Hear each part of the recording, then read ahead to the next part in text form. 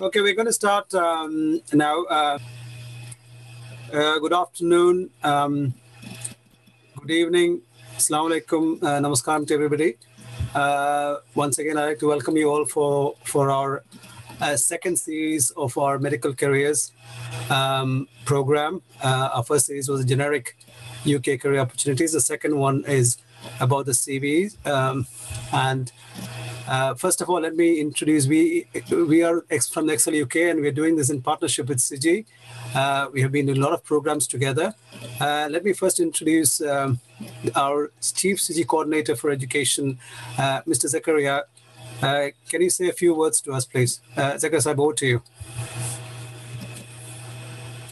Can you unmute? Zakaria Saib, unmute yourself.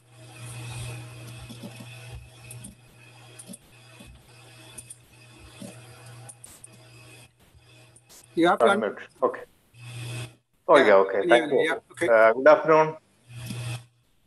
Let me welcome you all for this program, Medical Careers in UK, CV Essentials. And the program is jointly.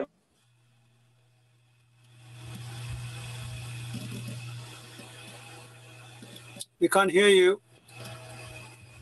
Can you hear me now? Yeah, we can, yes. Okay. Yeah. Okay. Jointly organized by CIGI and Excel UK. Now, a few words about Center for Information and Guidance India. CIGI is a non-governmental organization with headquarters in Chevayur, Calicut, Kerala, India, and chapters all over Kerala and other states in India and Middle East, and also a few other countries. CIGI was launched in 1996, and we are going to celebrate our silver jubilee soon. CIGI is a voluntary charitable NGO engaged in activities aimed at educational and social development of the society, with special emphasis on marginalized segments. Our vision is the society empowered, self-sufficient, vibrant, and influential. And our mission, education with a purpose, employment by passion and choice, excellence in all aspects of life, empowerment with character. As part of our policy to provide reliable, useful, and authentic information from the right people, we are very happy to associate with EXL UK for a series of programs. We sincerely thank EXL UK on behalf of the youth assembled here for providing this selfless service. And let me congratulate the youngsters here for making use of this program. And the services provided, our services include educational and career guidance, free psychometric tests, diploma courses in career guidance, HR development programs, including camps for students, grassroots development programs, scholarships, language development programs, employability enhancement program, etc., etc. And today, this program, you are already watching the details of the program since I am not mentioning. Let me hand over the program to Dr.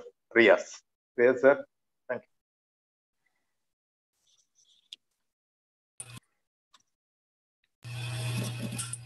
Zakaria Saib, and a big thanks to CIGI again. We have been in a partnership for a long time. We have been doing these programs together. I think the CIGI Association lasts for about 6 years now, since we started as an organization. Now Excel UK is the education and career wing of CAMP UK, which is our parent body, and we are a group of Muslim professionals all over UK. Luckily, we have a lot of our founder members here, and I think first and foremost, I need to let all of you know that this is a group of professionals, especially the doctors, who have been here for 15, 20 years. They have a lot of experience in careers and education, and we have seen a group of people who came here, did the hard bit, and got here in the end. So I think, I hope, it'll be very useful for you. We've been doing this programs for a long time. Now we are involved in training, we are involved in interviews, we're involved in, getting people to improve their CVs. So all sorts of things that you would expect and hope the people who are aspiring to come to UK would need. About Excel UK, Excel UK is into education, and always our parent body, our aims were into education and training. We are involved in all sorts of education, including medical education, technical education, IT, finance, and all the other sort of career development programs for all age groups. And this particular program is a medical careers program, and we are going to do our second one. The first one, like I mentioned before, was a generic careers opportunities in the UK, and this one is more specific into going into what your CV should look like. Now we all agree that your CV is your gateway to your profession, and the CV should look as good or even better than what you actually are, and you should be able to demonstrate that in your CV.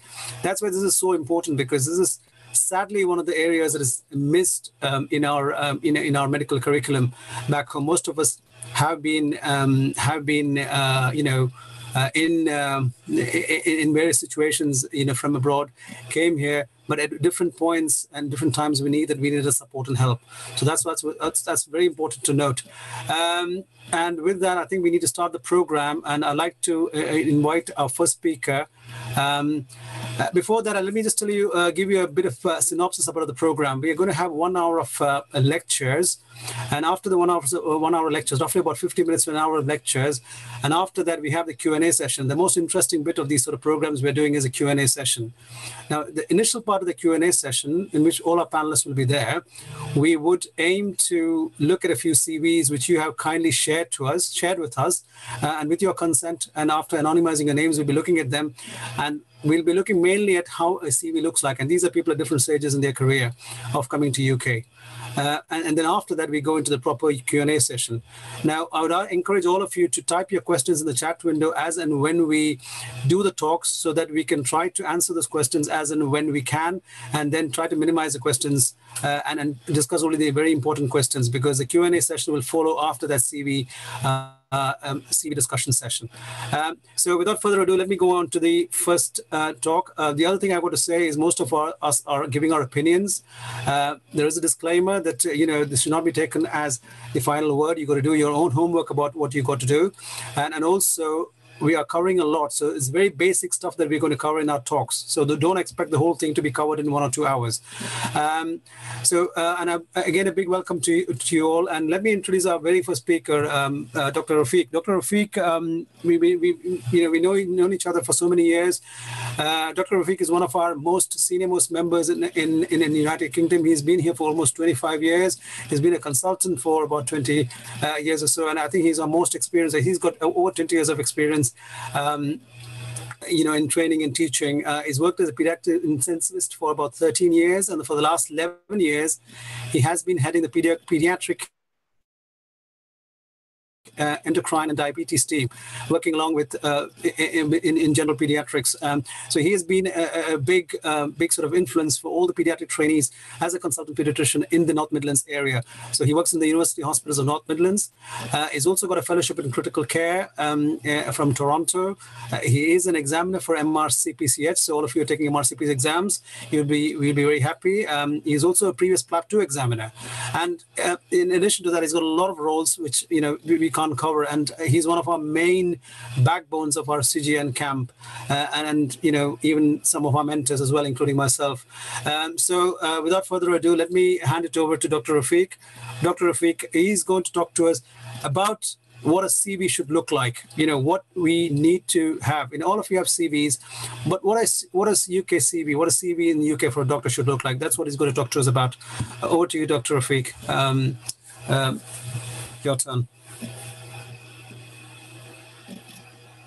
Thank you very much, Riaz.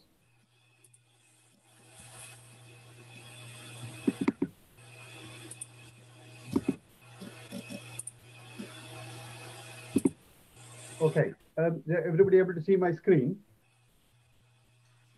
Yeah. Yeah. Yes, we can. Okay. So the plan is, if I take you through what a CV looks like, and what I mean by that is some tips and tricks on how to do a CV, a little bit about what the CV should contain, and as we go along, the rest of the talks will then fill the meat to the bone to add on what the bits that I've talked about, how to generate that in real life, and then how to then fill that in your CV. Okay. So what is your CV? The CV is was described as a bit of a shop window. So where it involves selling yourself, a bit of showing off what you can do. And that's not something we in the subcontinent are very good at doing. And when you come across to the West, you realize very quickly how much we lag behind in trying to sell ourselves in what it is that we do. So the whole point of the CV is to sell yourself. And what we will go through now is to what are the tips and tricks that we need to do that. So the first thing about creating a standout CV, there is a difference between an application form and a CV. So what you really need to do is to prepare a master CV over time where you write down everything that you ever want to include in your CV. And then when it comes to doing a particular CV for a particular post, read the instructions. Make sure you go through what is required in that application or in that job and tailor your CV to that. So if it says that you need a particular specification, a particular criteria, make sure you include that. Read the specifications. And if you're exceptionally good at something beyond that, then you can always add that in, but don't forget to cover the core elements that are required. So your CV, you're not looking at 20 pages in a CV, you're looking at 2 or 3 pages. And the important thing about that is the first page should contain as much information as you can without going into too much detail. So it's how you attract somebody's attention with the first page. So highlight your achievements rather than going through in great detail. Yeah. And the other thing you need to do as well is, again, look at the specialty, what you're applying for, look at the grade, what you're applying for, and you work that in. And I'll explain a little bit more in detail about that. So again, the language that you use in a CV sometimes is very important. So, if you write something like, I've been involved in a number of audits, or I attend meetings on a regular basis, what does that mean? That means nothing to me if I look at a CV. So this is what's called loose wording. Whereas how you convert that into something more substantial is by using words that indicate your behavior or your role in that particular project. So how you contributed to something, how you modernized something, how you implemented something. So those are the words that you're looking for. Hopefully we will share this presentation at the end so you can take some tips from this as well. What we need to do is you should always have substance over style. Don't let the style overtake the substance. So be concise, be consistent, and don't try to be very fancy with what you do. And I'll explain a little bit more detail about that. So when you write dates, make sure you write the most recent first. Make sure you highlight your skills in your CV. Don't waste space, okay? Most people who are reading these have maybe get 100 CVs at any one time. So you need to capture their attention. So the font that you use is important. So you stick to simple font, stick to Times New Roman or Arial when you do fonts, stick to simple 12-point font. And the other thing is consistency. What you shouldn't do is do a 12-point font somewhere else and do an 8-point somewhere else, do a Roman somewhere else or an Arial or a Calibri somewhere else. Make sure you're consistent throughout your CV in what it is that you use. Avoid solid blocks of text. It's interesting. The actual block of text that I've written to highlight that is got too many blocks of words in it. So try and keep it simple, okay? Just 2 or 3 words in one line if you can. So the idea is to make it stand out so that the moment the person looking at the CV looks at the CV, it stands out at him. But whatever you do not fabricate or embellish any information because you will be caught out. If they ask you anything in your CV, in your interview, you should be able to substantiate that. And also, obviously, if you make things up, you will be held accountable by the General Medical Council. Okay. And the other final bit about that is your CV is there to get you an interview. Okay. So don't write opinions there, just write facts. Opinions can be discussed in the interview. So don't write things like, I really enjoyed this post because of this. Just be factual about what it is that you did. Okay. So a little bit of a running order. So what we like in medicine is people are still very old fashioned in medicine. We don't go to work in t-shirts and jeans like you would do in any other field. So we stick to the same old run of the mill thing. So if you look at it, personal details, career statement, education qualifications, present position, career history, clinical experience, a little bit of management and leadership experience. Again, I'll explain this in detail. And the last one is the referee. And these other bits that I'm talking about, these bits will the following colleagues will actually explain in a bit more detail. So your name, contact details, GMC, MDU number if you have one. Don't bother writing what your date of birth is or what your marital status is or how many children you have, because more often than not, a lot of places would take that away from the CV for equal opportunities purposes. Don't put photographs in, because we're not interested in choosing a particular type of person. We're interested in what they did. Then your educational qualifications. Career statement. Career statement, again, if you're writing something there, make sure it's oriented to the job that you're applying for. Like I said, you can create a generic CV at home, but highlight from that the points that will help you get this job. So outline your clinic's experience and skills to make you suitable for this particular position. So if you're somebody who's undecided and who's just done their house job, and you're applying for a job in anesthesia or respiratory medicine, then pick out from your job so far what it is that will help you achieve a job in respiratory medicine anesthesia. So you highlight what it is that you've done. So always do in reverse chronology your current appointment and then work backwards. All your previous experience must be there. And your relevant and additional experience. You should always write relevant experience, but if you have additional experience, you can then add it under subsequent headings. Yeah. The final bit is about professional development courses and conferences attended. It's always useful for the people employing you to know that you're committed to personal development. So any courses that you've done, list it, what the title of the course was, and also when it was attended.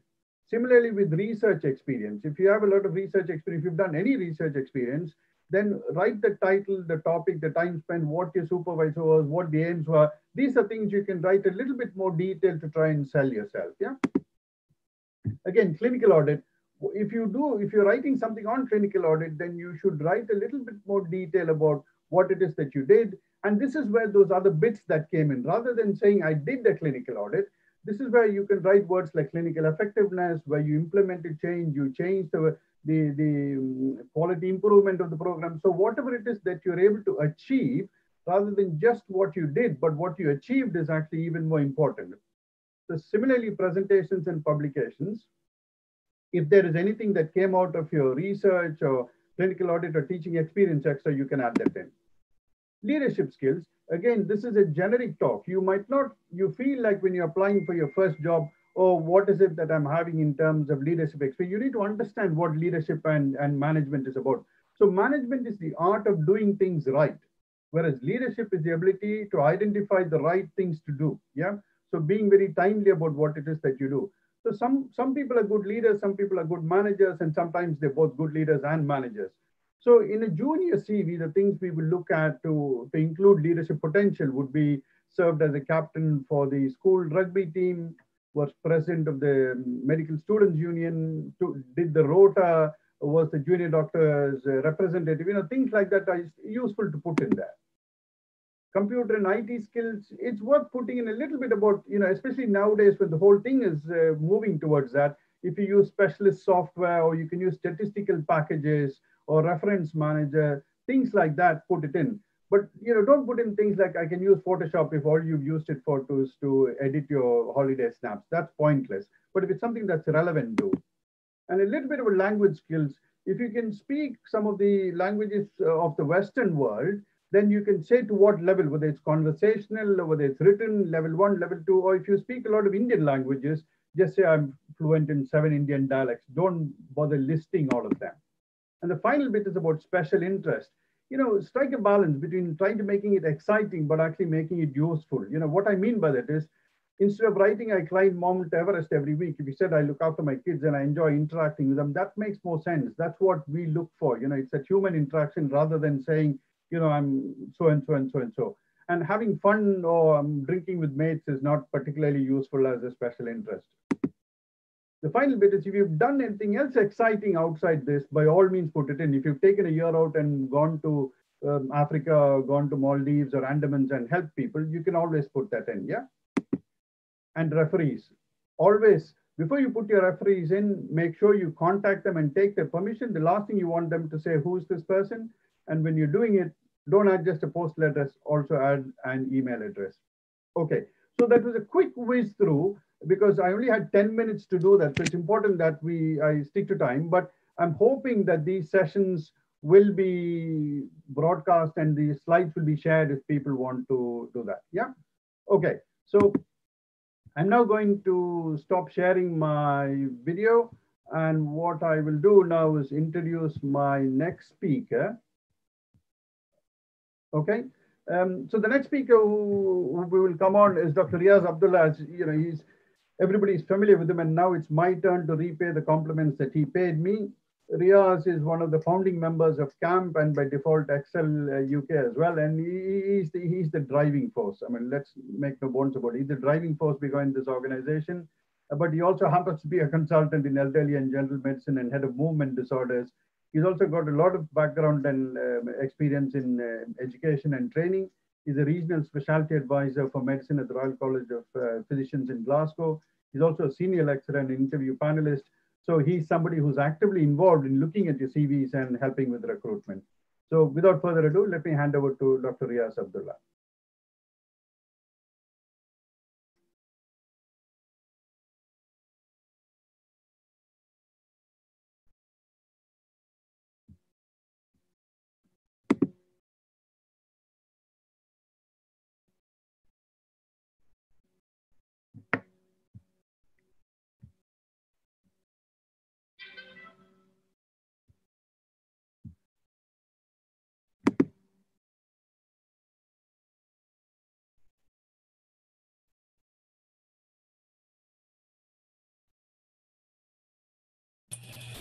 Those of you who are not in, can you hear me? Yep. Okay. Yeah, those of you who are not in UK would probably be wondering and scratching your head what clinical governance is. Now, clinical governance is a very, very strange terminology which most of you are not familiar with. Yeah, so I think it's very important to know what this is. I'm going to tell you briefly in the next 10 minutes what clinical governance is and what is its relationship with a CV. Yes, the relationship with the CV, we got to make it very, very clear what the relationship with the CV is. Yes, and then you will know once after the talk, hopefully I will be able to convince you what the relationship is. Now, one of my key objectives is to talk you through a bit of basics about clinical governance. What are the pillars of clinical governance? And then, as I mentioned before, to explain the link between the CV and the clinical governance and a means to establish the link. Yes, in your CV. Right? What does the definition mean? It is one of these, when we came to UK many, many years ago, the first thing they asked is, what is the definition of clinical governance? That's nearly about 18, 19 years ago. And this was it was very, very hot topic then. And it is a framework through which the NHS organizations are accountable for continually improving the quality of their services and safeguarding high standards of care by creating an environment in which excellence in clinical care will flourish. Now, we used to learn this by heart before we go for the interview about 19 years ago, having no clue what this was all about. Basically, it just means that you have to provide excellent quality of care, and as a means in which we ensure by the regulators that this quality care is being produced. Okay. Now, you imagine you're having your first job in the United Kingdom, and then you're thinking about the 7 pillars of clinical governance. Now, that's going to be a tough one, isn't it? So to put it in simple terms, I'm just going to ask you, the question I'm not asking as an interviewer, as a person, as a senior consultant is, I'm looking for a junior person to work for me. I want to know that, ensure myself this person is safe, the person is honest, has he got adequate knowledge of guidelines and protocols and policies? Is there any evidence of knowledge of clinical audit in the CV? Does the doctor involve in quality improvement programs? Is the doctor a good teacher? Can the doctor work in a team and can be led and can lead a team? And does the person update this knowledge? That is essentially what clinical governance is. So if you think about this in these terms, you see that clinical governance is very, very important for a CV, right? Now, I'll just go to the 7 pillars of clinical governance. There you are. You should be able to do an audit. Clinical effectiveness, we'll leave that for now. It's mainly for seniors. You should be able to involve in research, have a bit of publications. Whenever you work, you should be open and honest about the problems you did. And if you make a mistake, you always have to own up to your mistakes. And you can show some evidence of that in your CV. Mainly this is in the portfolio.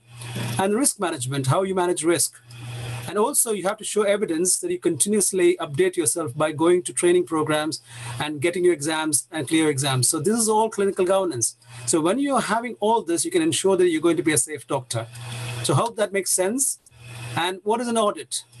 This is a common question that a lot of people in India ask me. We don't have a clue about the audit. We have been through a lot of your CVs. I could not pinpoint audits in them. It's very, very few of the CVs showed audit. And this is very fundamental to UK practice.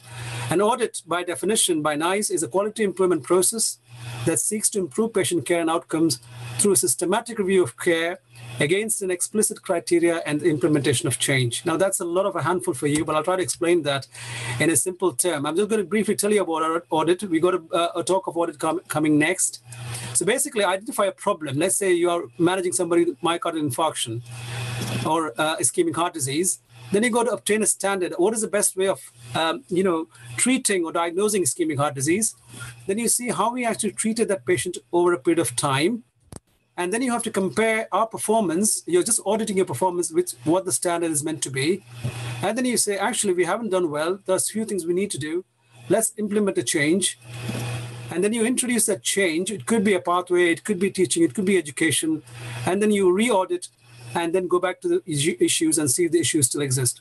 This is how you complete an audit cycle, okay? Now, there's a big difference. Now, there's a lot of drive recently over the last 10 years for quality improvement programs and quality improvement projects. Now, this is actually closely linked to audit and clinical governance. And it's basically when you close an audit loop and you make a big change in the care of the patient, i.e. you had a big improvement in the care of the myocardial infarction patients, it becomes a quality improvement project and a program. So the full cycle is there. You can see in the United Kingdom, there are a lot of safer patient initiatives, there's a safety thermometer, a lot of patient safety programs, and you have a lot of patient safety incident data in which incident reporting happens on a frequent basis. If you make a mistake, there is a process in place, and you look through that process, and you do implement a quality improvement program to actually prevent that mistake happening. Drug errors, medication errors, all these sort of things are about quality improvement programs. I'll give you a simple example of a QIP. Let's say you are treating urinary tract infections. All of us treat UTIs on a frequent basis. So you look at the diagnosis and you're looking at the treatment, and there's a standard. And you audit what we are currently doing. Are we actually following that as per the current standard? And then we identify that we are not doing as a current standard. There are a lot of gaps in our practice. And you put a little pathway in there, for all the doctors. You educate the doctors, you signpost the doctors, tell them this is the national guidance for treating a UTI. And then after that, after a period of time, you re-audit that management of UTI and the diagnosis. And you would expect an improvement, yes? And then you analyze the change and you look for better outcomes. That is closing an audit loop. Now, this process may take about a year, 1 year, 2 years. And in the United Kingdom, most of the junior doctors are expected to complete an audit loop and a quality improvement program. This is the simplest of examples I can give you, right? Now, most of you will wonder, how can we do that in a country like India or the Middle East? There are ways and means of doing it if you know how to do it. And then I talk about generic skills. This is my pet project about generic skills and soft skills. So you have to be a good leader. You have to document well. You have to be a good team player. All of this gets reflected in your CV, and it should reflect in your CV, and that actually makes you quite different to the others. Now, one of the most important things I need to emphasize to most of you is people know that you got an MRCP. People know that you got an MD. People know that you got an MBBS. We don't want to know that. We need to know the extra skills that you have. And these are the extra skills that you have that's quite different in the United Kingdom compared to the others. And this is one of the most important things. Again, I've rarely seen in your CV that you have teaching skills. So how do you go about showing your teaching skills? You teach in any setting, any program. It could be a seminar, it could be a workshop, it could be a Zoom meeting like this. Get feedback from people. Yeah, it could be a formal or informal feedback, and then you get evidence of the teaching you did. You get a report from a supervisor, get a report from the organizing team, and that actually ticks your box for teaching skills. So you should be able to show that you're a good teacher. That's very, very important, right? And the other one is leadership. How do we know that you're a good leader? So you can do by leading projects. When you lead a cardiac arrest call, you're a leader. When you lead a multidisciplinary team meeting, you're a leader. When you do a ward round, you're leading a ward round. So simple things that is actually showing you leadership skills. You can go for leadership courses, and you can also teach in some of these courses. Some of this is mainly for, maybe you might mention this leadership is mainly for senior people, yes, but there are opportunities, and you'd be surprised to know how some of the people in the UK get onto the leadership ladder, yeah? So these are sort of fine skills that you need to do. Now, going back about publications, there's a whole talk about publications, and I'm not going to talk about it, but you can get simple case reports, you can do article submissions, and when you do a quality improvement program, this is what we actually come out with, a poster, yeah? So when you do a quality improvement project, what you do is you do an audit, you do a quality improvement program, and you come out with a publication.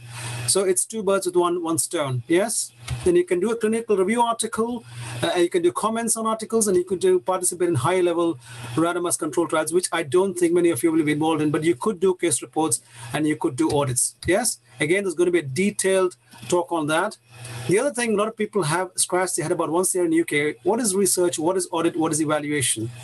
Now, audit, as I already mentioned, is there is already a standard, and you're checking if you're practicing according to the standard. A research is something that is done to produce that standard. Yeah, so you're testing a hypothesis and you're producing a standard. That's what research means in a nutshell. And what does evaluation mean? Evaluation means you're just evaluating what is there in front of you. You're actually not following a standard. You don't have to follow a standard. So that's generally, I think these are the questions that gets asked in interviews. What's the difference between research and audit mostly? And people get confused a lot. All right, now what's the importance of this clinical governance in interviews? You can see in most of the interviews, especially the specialty training programs, there is a separate station for clinical governance. In addition to soft skills, and very little is tested about your knowledge. There's only 1/3 of the interview process which tests your clinical knowledge. All the others about governance, clinical governance, how safe you are, and your communication skills. So you have to emphasize, and this has to be emphasized, that these things are very, very important in contrast to in India, where you have your MD, where you have your exams, and then you're the best doctor in town. Yes? Now, how do you make sure that you can actually participate in an audit? And this is why it's very, very important when you come to UK, get a clinical observership, or it's called as clinical attachments. During this period is this time when you can understand the systems, you can understand the guidelines and the protocols, you can improve your generic skills, you can also talk to a lot of people and find out what's going on. You get a chance to do an audit. Maybe the audit can be, there are different roles in an audit, which Dr. Afzal will mention to you. It could be simple things like just for data collection. It could be simple things like creating a performer, but you've got to be very clear what you do in that. But an observership is the best way to actually, climb up the ladder, enter in the ladder of trying to do some audits and clinical governance. So in summary, the awareness of clinical governance is key to your medical CV in UK. Having an audit of or awareness of audit is essential. It's not like you may do it, but it's always essential. You've got to be clear of your roles in the audit and in the other work that you claim in your CV. You've got to be very, very clear what you actually do. So try to demonstrate all the key components, like I said: audit, governance, patient safety, teaching, management, leadership, all these sort of things. And your workshops that you do. Most of you actually mention about the workshops and teaching that you do anyway. But try to incorporate all these key components, and then do an observership if you can to achieve these skills.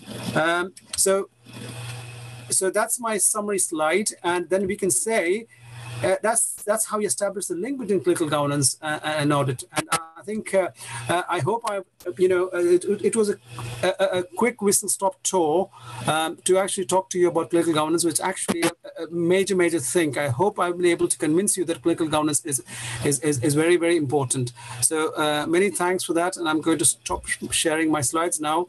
And it's time to hand it over back to Dr. Rafiq.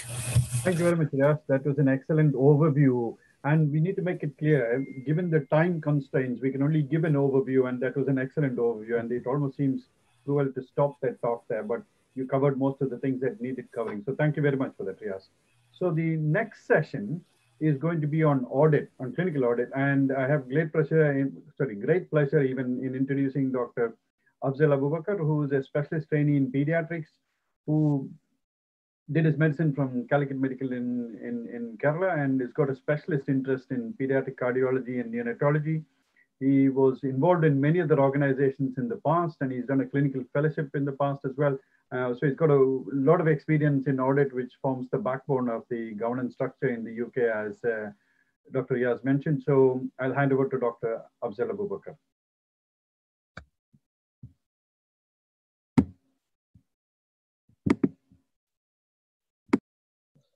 Hi, good evening, one and all. Thank you very much for your kind words, Dr. Rafiq Parakar. So, can you see my screen? Yes. Okay. Yeah, do you want to put it on slideshow, Afzal? Yeah, sure. Perfect. Okay, so so I would like to speak about the the steps on how to do an audit with some practical tips as well. So regarding clinical audit, I hope you got a good idea from the previous talk. So you have a big definition from NICE, but in simple words, it is a quality improvement process which we do in order to improve patient care overall. So what we are doing is that we are trying to analyze our current practice or system against a set guideline or protocol. So basically, we would analyze the data that we have collected, and then we are planning for improvement by identifying the areas of improvement, and after which we would be implementing those changes, and then again repeating the whole process in the name of re-audit to analyze how the changes that we have made has affected the whole system. So again, the audit cycle, which has been previously mentioned in the previous talk. So I would be just going through each of these steps. So the first step is to identify the issue. So as a beginner, one of the easiest thing to do would be to join an already organized audit. The second thing would be to set up an audit yourself, for which you need to have a better understanding of the system of an audit. So one of the primary issue is to identify your topic. So you can identify from your own observation if you identify any areas of improvement in your own department, or you can approach your consultant or a senior doctor in your department regarding potential topics. And sometimes the audit department in your trust, especially if you're in the UK, can also help you identifying the potential issues. Now, if you're planning your own audit, as mentioned, it's always best to select a topic which are focused on the processes like investigations, treatments, and procedures. Now, the topic should be also something which you can audit against, like audit against a standard. It can be any local or a national target. Now, when you are selecting a topic, you should also try to ensure that the data is easily collectible. It's also important to register with the audit department, especially if you are in the UK. Now, you should also think about the potential for a re-audit when you're selecting when you're selecting a topic, especially if there is a high turnover of patients you're selecting. You can easily re-audit in a few months' time. And also, the other aspect that you need to think about is how easy is it to change how easy is it to implement changes. The other thing is the potential to present in meetings and conferences, and the potential to for publications in the future, which can add up into your CV. The last step in this section would be to form a team with your supervising consultant or and with some of your colleagues if it's a big project. Now, just to share about my first audit experiences. So I had some difficulties in choosing the right topic initially because I was interested to do an audit myself rather than joining an audit. So within the time constraints, and it was quite tricky to find a suitable topic with the right potential to implement quick changes as well. But at last, I ended up identifying an issue with our departmental discharge summaries, and hence I formulated an audit with the aim to compare the discharge summaries against the guidelines given in our departmental guidelines book. So I selected a time period as well. Now, the second step is to obtain or define standards. As mentioned, it can be any local standard, departmental trust guidelines. It can be national or international standards as well, like NICE guidelines or guidelines from the Royal Colleges. Now, with regards to my experiences, so I selected the guidelines from our clinical guidelines book, which clearly mentioned the topics that are required to be in your discharge summary. So I was trying to collect data based on this. So this step 3, that is the data collection.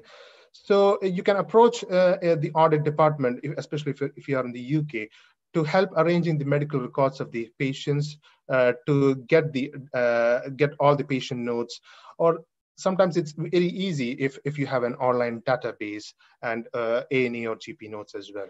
Now, for data collection, it's important that you have an Excel sheet or a Google form at least, where you can put all the data. That would make it easier for you to analyze the data later on. Now, you need to identify your data size. So first, you have to have an accurate inclusion criteria, where where that criteria would formulate all the data size that you need to collect the data from, and from there you might need to exclude as well. So from my experiences, the inclusion criteria that I stated was, I tried to pull out all the discharge summaries within that 6-month period. And from those discharge summaries, I excluded the day case admissions, ward review admissions, and other outlier discharges from that to have a better review. And then I also formed an Excel sheet where I tried to do the data collection on the Excel sheet, as you can see in the screen. Now, the step 4 is to analyze the data that you have done. So you have to analyze the data against the standards that you have selected. So you have to establish which all standards are being met and which are not. This is one formula that would help you to calculate the compliance percentage against the standard. So the numerator is the number of patients who meets the standards. The denominator is the inclusion criteria minus the exclusion criteria, which is essentially your data size. Now, from these compliances, you need to identify where all in the practice you can identify improvement or changes. The next slide here, it shows the overall results on analysis of my first audit. So here you can see that the compliance of many areas were below 50%, and hence I was trying to identify what are the causes for it. So the step 5, implement changes. So before this, you need to present or discuss these results with your team and department in order to identify the changes which are required for improvement.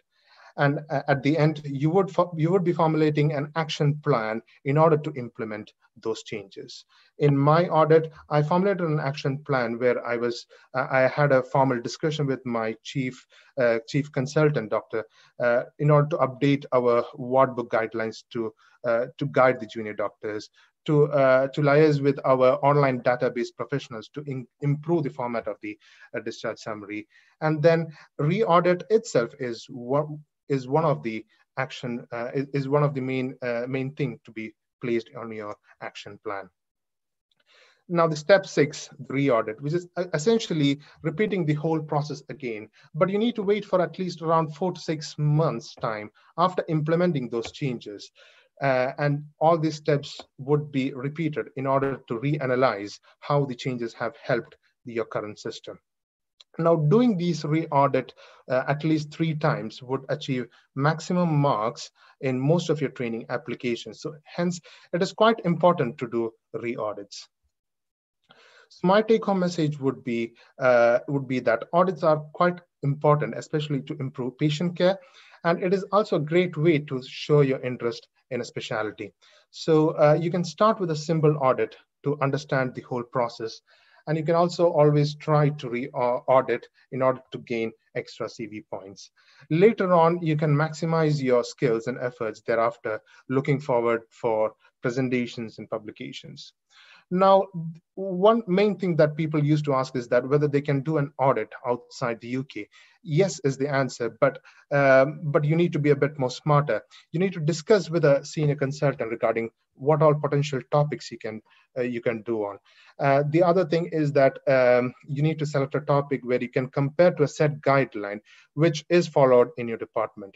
Now, some of the examples that I thought would be that I'm sure that there would be septic shock guidelines in the immediate management.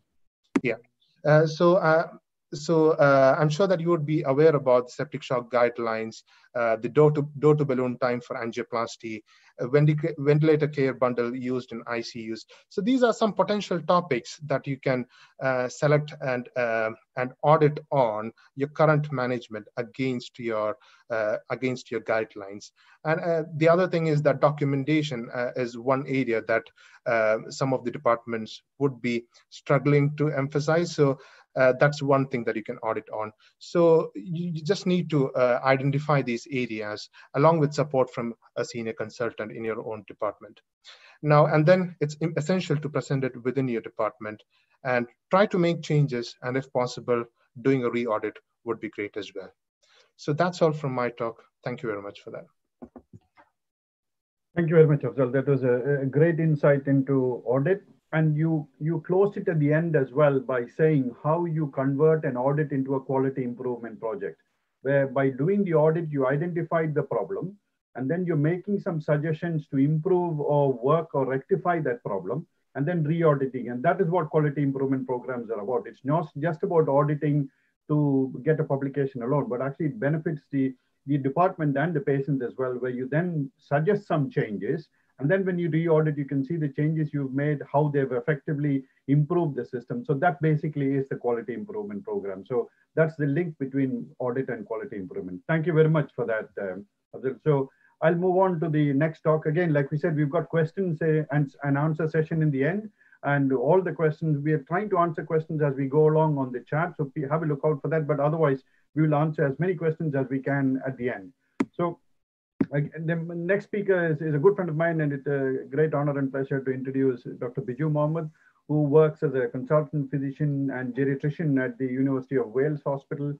He is again a multidisciplinary movement disorder service lead. He is regularly invited to speak at various conferences nationally and internationally. He's the chair of various organizations in Wales and beyond. So without any further ado, I'd like to introduce Dr. Biju Mohammed, who's going to speak to us on how to get publications. Biju. Thank you very much, Rafika. I'm just going to share my screen.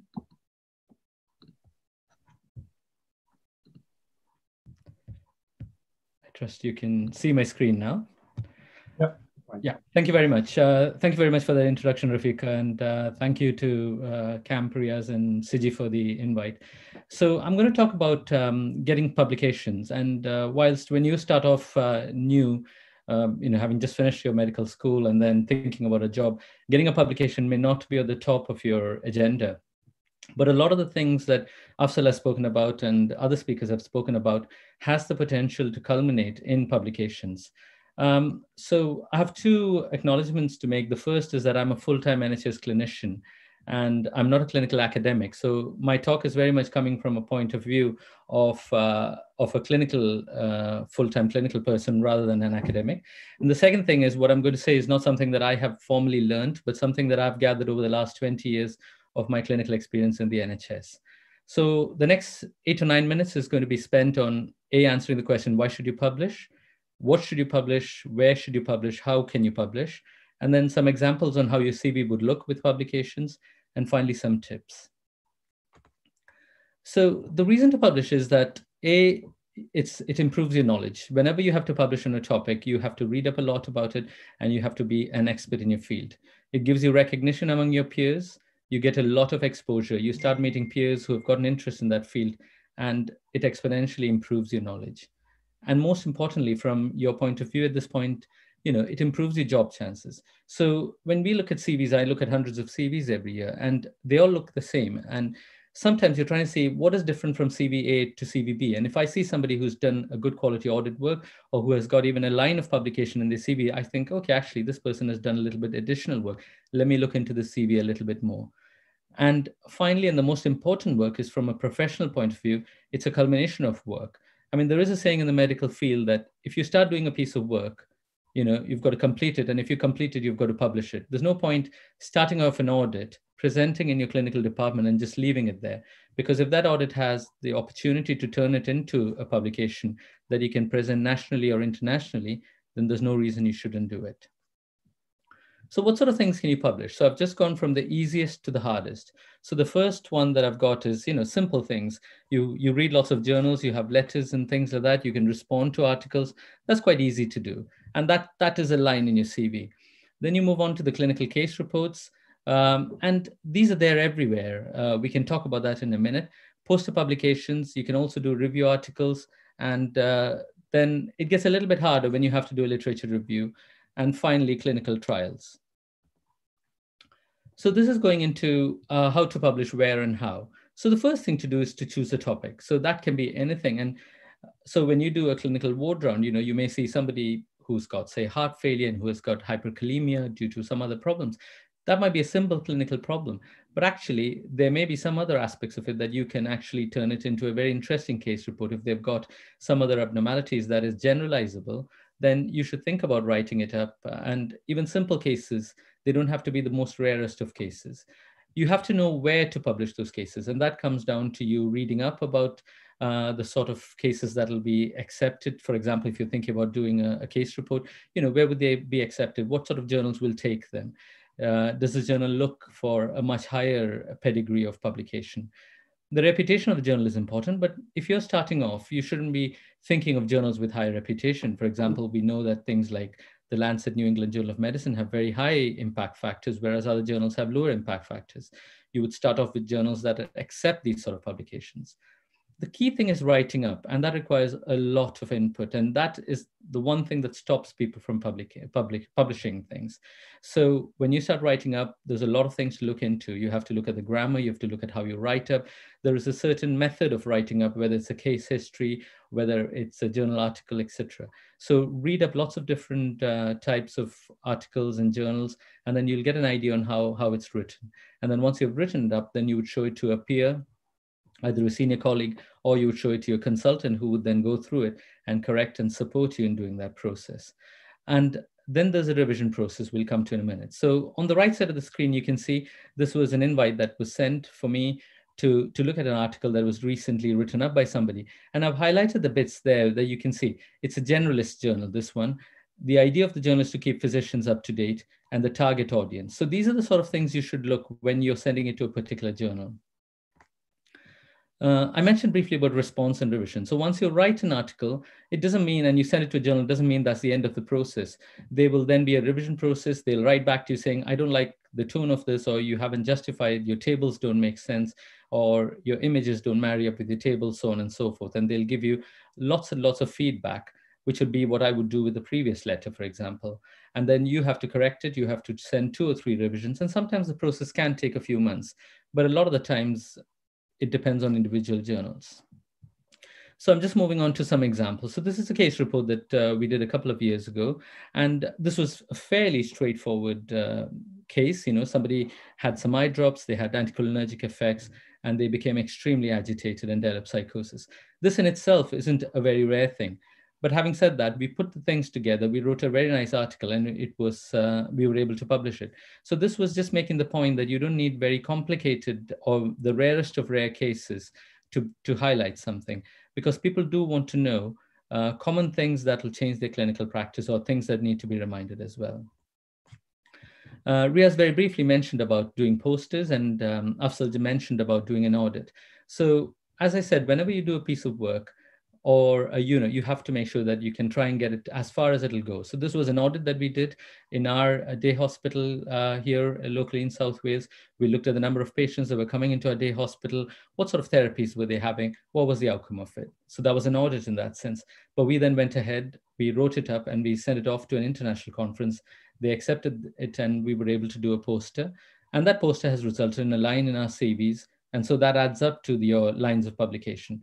And this wasn't very difficult to do. So there's always ways to do these sort of things. And the important thing is, if you ever go for a conference, there are a lot of conferences, or most conferences accept poster publications, and never go for a conference if you don't take something with you to present.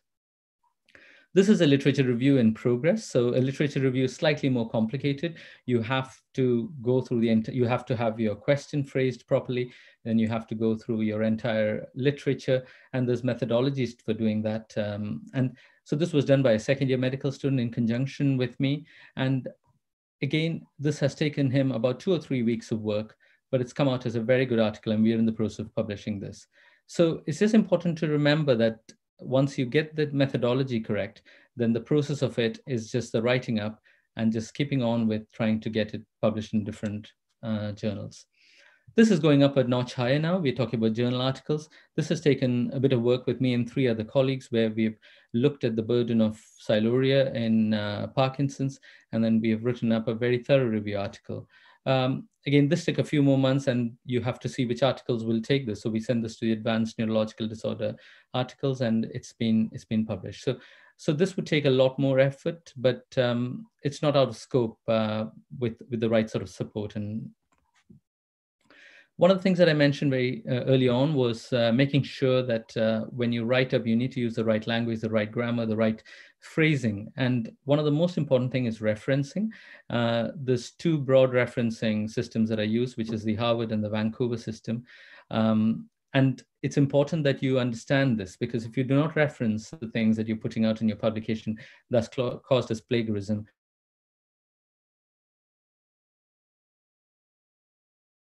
And I'd be more than happy to pass on an article about the referencing system, which we can forward on if needed.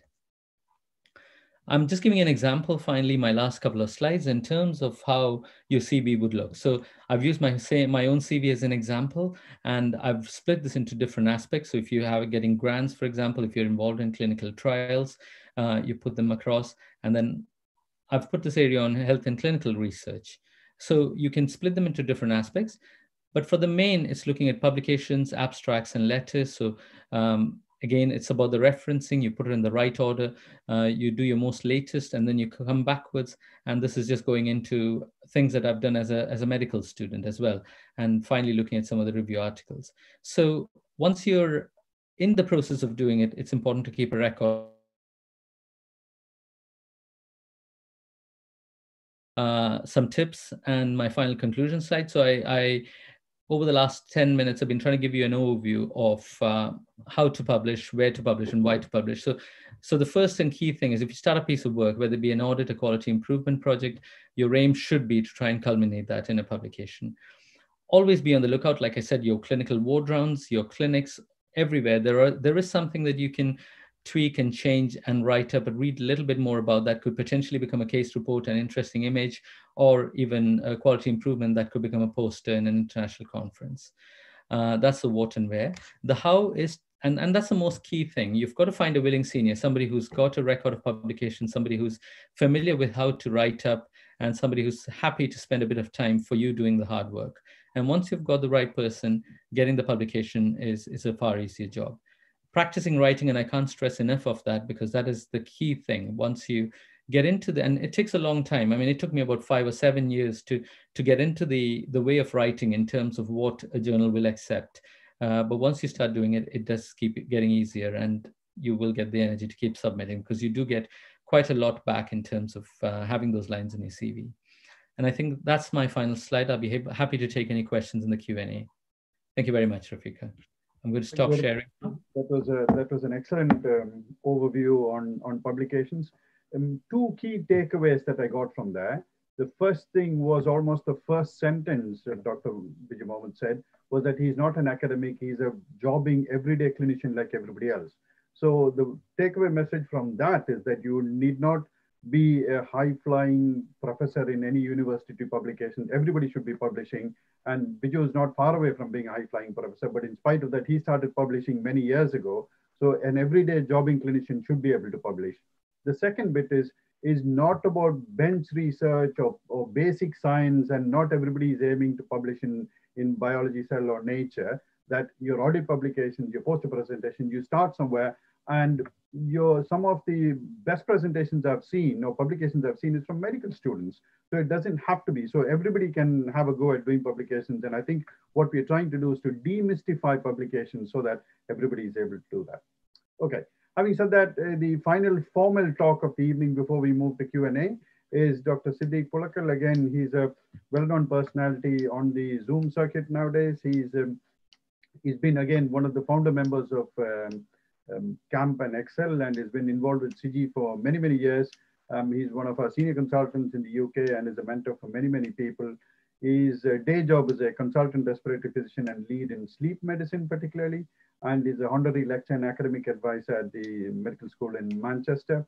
And he also does a lot of social work on the side, and is currently chairman of UPHAR, which is a stem cell and organ donor registry, which is trying to encourage South Asians to register themselves as stem cell and organ donors. So Dr. Siddiq Pulakal, and he will be talking on tips and tricks of CV. So I'll sort of summarize and the whole session that we've had so far to a certain extent. Siddiq.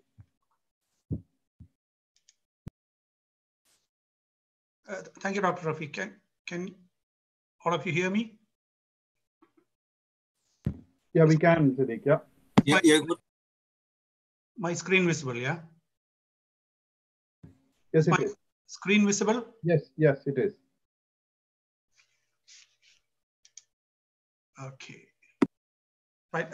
Thank you, Dr. Rafiq. Now, I think we are having an excellent session now. The last topic I was supposed to talk about is some few tips. So what I thought is probably we can just merge it with a QA session where, so what happened so far is Dr. Rafiq gave you an idea of what a CV looks like, what all things to be in the CV, how to put it. And then Dr. Riaz, Biju, and Afzal gave you an idea how to fill it on.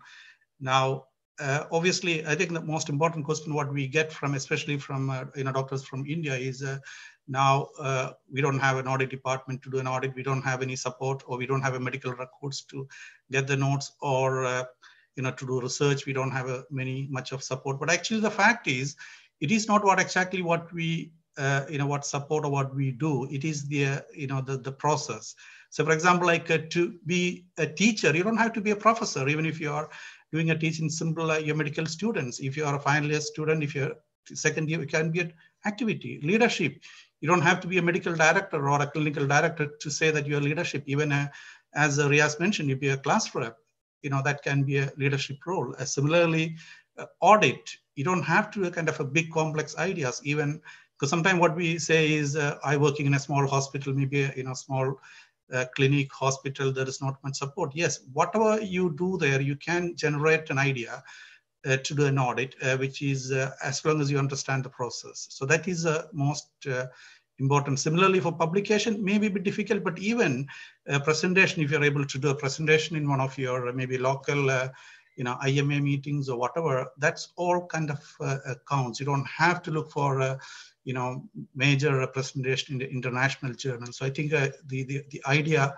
you understood what the idea, what is important, that's more relevant. So just what I do is I maybe just give you a few slides, which I don't have many slides, something which we just picked up from the CVs, what you have sent, and then I just merge it with our QA session. Now, this may be document type. It is obviously now everything is digital. We don't do much of a paper. So this is my folder. You can see what all things are there. This is somebody's CV. CV is, file name is Nunu. Someone else is medical CV, curriculum vitae, CV JBS. So this we have to be very careful about. We have to give a good subject, the file name. You have to put your name. Say, for example, like if you look at here, Dr. Jasmith Perumbalatha CV, July 2020. That's an excellent kind of subject heading for that her CV document. Again, you can see Dr. Rafiq presentation. She put it as Dr. Rafiq, what makes a good CV, July 2020. So this is not only relevant for your CV, but for any digital document what you make sure that you have a good file name. This will go to different places. People will not have a time to kind of search through. Again, a document type. So you can see that some CVs are PDF, some of them are a Word document. Always the final CV, better to send it as a PDF, because the Word document can change when it is open in different kind of devices. Maybe even the consultant might open it on a Word iPad or maybe a phone. So make sure you send your CV as a PDF document, the final one. Of course, you have to keep as a Word document backup so that you can make all the changes. Again, this is another, again, which is quite interesting, which always very much get annoyed when we get email from, not only from junior doctors, even from colleagues and different matters. They don't have a subject heading, sir, thank you, or no, nothing at all. Or there may be an email which has been something else, and you reply it without changing the heading, but totally a different subject. So again, you can see here, this is something Mohammed Shahi sent me an email, but there is no subject heading. Of course, there is something important is there.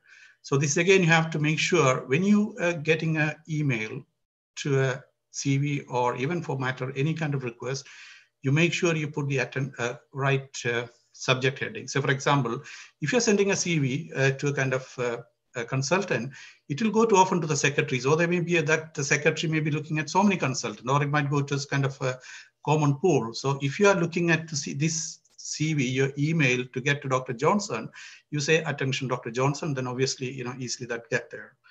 And similarly, if you're asking for a clinical attachment, make sure it is very clear in the initial itself, clinical attachment request. It will get where it should go. The next one is, again, so what are the subject you make sure you put that into your subject heading so that it won't get lost. So you request a meeting with Dr. Johnson for maybe a career advice or maybe a clinical attachment, whatever it is. Now, I just give you a couple of things on the career statement, which Dr. Rafiq already touched upon. So I'm just giving you a simple example, which all of you, quite a few of you send us some slides, sorry, your CVs. So this is a career statement from one of the CVs we got. And this is another one. So career objective has to be, one is for the context, has to be as simple as it is. Don't have to make a lot of cliche words, and no, that doesn't make anything at all. You don't need to put all these things. Actually, that can be a distraction rather than a kind of, and I'll show you another, see, this is another career statement. I'm currently working as a foundation to a doctor. I have completed 4 hospital rotation, which I held or responsible, whatever. And then my GP rotation extremely useful because he is slowly pushing towards that, and he wants to become a GP. And I'm interested in either pursuing career in general medicine, general practice. So it's very clear what you are applying for this job, what his objectives are. Very simple, very clear, anybody could understand. So you don't have to, when you're applying for what are the job, you make it very clear what exactly your objective is rather than just going around this cliche statement. Again, the context has to be specific to the job. So obviously, so for example, if you're giving a CV to a kind of UK job, if you use, this is a CV of somebody who just done a 1 year or 2 year of general practice after MBBS, and it's a competent general practitioner. In UK means somebody who is already qualified. That particular word doesn't say anything for that person. So you have to make sure your CV is to the context, what job you're looking for, what job you're applying for, to make sure it is relevant. And of course, again, Dr. Rafiq mentioned about this style and proofreading. So if you look at here, I mean, you can see that held in view of world breastfeeding week. So make sure you proofread. These are all the actual ones we received in the last few days. Again, style, I think they all mentioned about the style. So for example, like a poster presentation at national conference. Again, this need to kind of put it properly. If you can say that what is the topic and where was it done, how was it done, rather than just kind of mixing, and so the reader can get an immediate view. Chronological order, again, this is a part of the CV what we received today. Can see all kind of jumped up, something 2014 and then 15 and then going back to 15. And again, this is very important. Now, this is a CV of someone who has just finished a houseman's job or house agency, going maybe for the first or second job. Look at that, how crowded it is. So, but nothing is, everything is relevant, I suppose. But I don't think a consultant who has 1 minute to read a whole CV is going to, rubble through all these and to find out what exactly it is. So make sure this is, bullet points. Now look at that same thing, like exactly the person what is done, bullet points. What is he done? Doctor, 5 postings. What exactly doctor with on-call response? Each one, the main responsibility is given. So get a very quick idea that, okay, this doctor has done a kind of a 4 or 5 postings within a year time or 2 years time and gone through a, different key responsibilities or essential skills what they learned. Again, this again, I think Dr. Rafiq did mention about the reference. Now, a few things about the reference. One is email, which Dr. Rafiq already mentioned, but also how many reference? 4 reference. Here, how many are there? 6 reference. You don't need to have this many references. We just need a 2, maximum 3, and the recent reference always should be there if at all possible. And if you look at this referral, it's quite a good one. Now, if possible, always include the credentials. So for example, like a Shalini Goel, if it is a MS, Master FRCS, FRCP, it is always good to do that. So make it complete. And again, to make sure the address is complete and that email is there. Telephone number, probably not necessary, but if it is there, it's okay. And yeah, so these two reference, quite good. Probably this could go into the first line if, the space permits.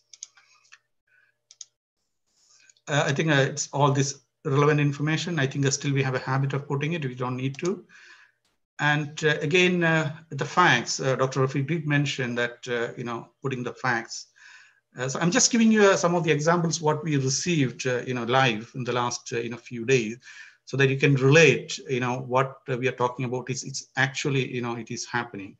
Now, training, okay, this is good. He's put all this training. He's put all the, expansions, BLS, because some of the time when what we have it in India, the abbreviations may not be relevant at all here. Maybe a BLS, basic life support. So I think make sure you put all that expansion in all the, where you explain. And then highlights, what is it? Just ways, see, preventive care expert, quality, excellent listener, effective communication. This doesn't say anything. Probably it can act as a kind of, maybe a negative, because if someone start writing like this, will not have much impression about that candidate. Declaration, probably again, this is not something relevant. Overqualification, this is something which, we can be, again, a negative factor for us, because most of Indian doctors, even though they are, coming to here, maybe have to start at a FI or maybe a very junior job, but they would have done, quite a bit, maybe, before they come here. Maybe they're on a post-graduation, they've done 3-4 years of experience. So actually this happens to me when I came here after an MD and I was looking for the first job. I was okay with any job, but wherever I go, I have been get rejected. Oh, no, Sadiq, how can we give it? It will be an insult to you. But I just need a job. I just need to start. So make sure, all these kind of too much of experience, don't, put it. You don't have to lie, but you have to, all the time order, you have to put a timeline, everything what you have done, but just trying to kind of, depends on the job, try to unrepeat and putting a lot of details there. Hobbies, again, this is Dr. Rafiq mentioned. I think I don't need to go into that. Reading, computer, traveling, photography, swimming, sports, table tennis, cricket, volleyball. Again, if the interviewer is a kind of cricket fan, probably you can put cricket and ready to answer some questions. So now I think I just gave you a quick idea what in reality is happening from all the talk, especially Dr. Rafiq given. Now we'll move on to a QA session. So what we in QA session, what we will do is we have an expert panel here, all our speakers, and then Dr. Faiz Mohammed. So we will go through a few CVs, and then also we will try to answer all the questions you have put through the chat box. And the last, if anybody raise your hand, we can, directly you can ask your questions and we will go through that. Now to help me here, the QA session, we have Siad. Siad is a IT specialist, but also, important person in our camp and Excel UK. And he himself does a lot of, training activities. He very much involved in, we do another session, another, series for the, technology related, IT related. So he's leading that. And Dr. Rubas, sorry, not Dr. Rubas, Mr. Rubas Kuti. Let it be like that, Siddiqa. He's an engineer by profession, but he's anything but civil engineer. He's a project manager and is again, backbone of our activities. He does all these, logistical support, everything for every program. And he's been a big helping hand for all our activities. So he will be, both of them will be helping us in this QA session. Now, is Dr. Faiz here? Is he available, or can I can see him in the list? So if you can unmute him, I'm going to unmute him now. Okay. Yeah, he's unmuted now. Yeah, he's yeah, I'm here now. Can you hear me? Okay. Yeah, we can hear you. Yeah, you're good. Yes, Dr. Faiz. Dr. Faiz is a surgeon, general surgeon. He's a senior surgeon. He's also working in the south, that is the Wessex area, and he's also the clinical director for the surgery, and he has a special interest in peritoneal malignancy. Is it the pseudomixer tumor? And he's the national, lead for that. Now, he as a consultant and a clinical director, he of course he is involved in a lot of, training and teaching. He must be seeing maybe hundreds of CVs for all level, maybe starting with a house officer to a consultant, maybe a, senior consultants all the time. And he's an FRC as examiner. So I think he's a very good person for us to give an idea about how, especially a surgical CV looks like, because I'm sure a few of our participants are from the surgical field. So Faiz, could you just talk through quickly about what a kind of specifically what a surgical CV looks like, or what you'll be looking for specifically in a surgical CV? Faiz? Hello. Yeah. Can you hear me? Yes, please. Yeah. So I think a lot of what's already been said in the excellent talks that we've just heard apply to surgical trainees as well. So I think that there's an assumption, I think, that if you're going to be a good surgeon, that you need to have done hundreds of operations and kind of display that in your CV. But actually, all the principles that we've heard from all the speakers this afternoon will apply. So I think you need to be clear in what you have achieved. I think showing a commitment to your speciality, the easiest way to do that is with audits and publications, presentations, and research. And so highlighting those shows a commitment to your speciality. And I think, as a number of speakers have said, that's what's going to differentiate you from everyone else. You have to remember that many of us who shortlist are seeing, 10, 20, 30 CVs. And so in order to stand out, you have something different to distinguish yourself. And that's why it's important to focus on that and to use that as a way to differentiate yourself. Depending on your seniority, there's an understanding or an acceptance that you will have achieved a certain level of competence from a clinical point of view. And so I think, if, for instance, if someone is coming from India, they've done an MS, then you know that they will have a particular skill set and level of competence. So you don't really need to focus too much on the number of operations that you've done. You just need to very briefly state what you've done in some form in a table. It's useful to keep a logbook, as many UK trainees will have to have a logbook, and they'll have a portfolio. But I think it's important that you don't dwell too much on that. But I would say, again, from a surgical point of view, what we're looking for is a commitment to the speciality, and that's best evidenced by audit, publications, and presentations. Right. Okay. Thank you. If you stay there, can I just show you one CV or a kind of surgical-oriented CV? If you can just give a quick feedback on that CV. Are you able to see the screen? There is a CV on the screen. Are you able to see that? You're muted, Faiz. Can you just unmute? Sorry, yeah. Faiz, are you able to see the screen? Just a sec. Yeah, I can see the screen. Yeah. So if this is a CV once we received, when we announced this program. So if you could just kind of, quickly give you a kind of a 1-minute feedback on the CV. Sure. So just to start with, it's a controversial area whether you put a photograph of yourself or not. And I think some people will think it's a good idea, but for other people, maybe not. And if you're applying in NHS jobs, for instance, there are, when we see applications for jobs, we don't have any details. Often you don't even have the name of the candidate.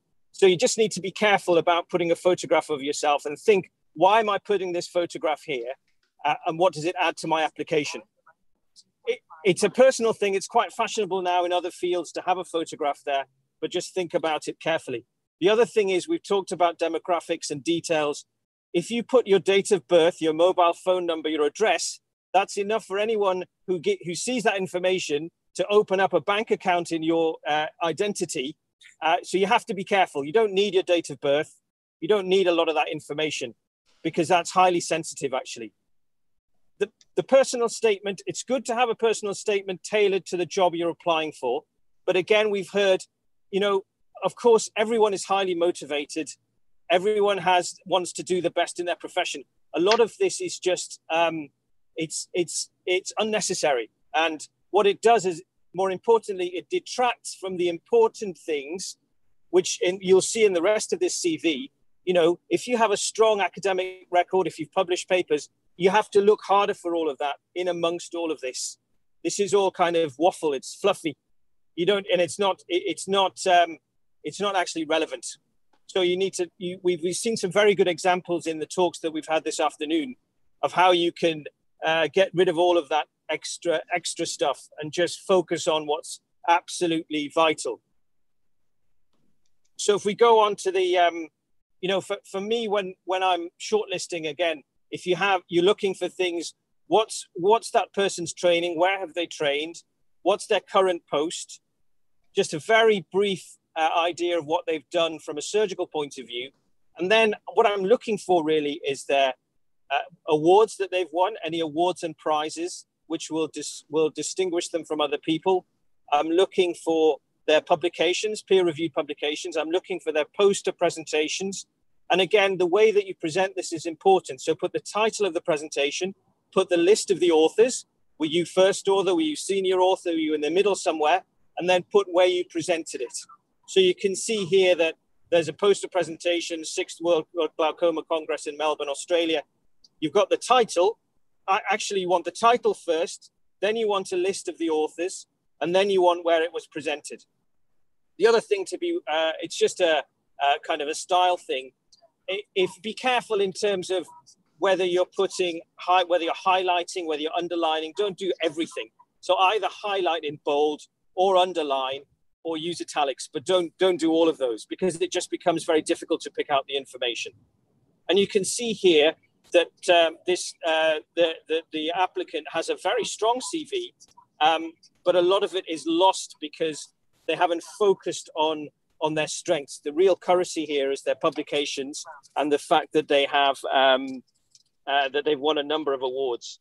And I think with extracurricular activities and hobbies, my own personal view is unless you play cricket for India or unless you play football for your country, then you need to be very discriminating in what you put on there because I like to eat, but I wouldn't put it in my CV.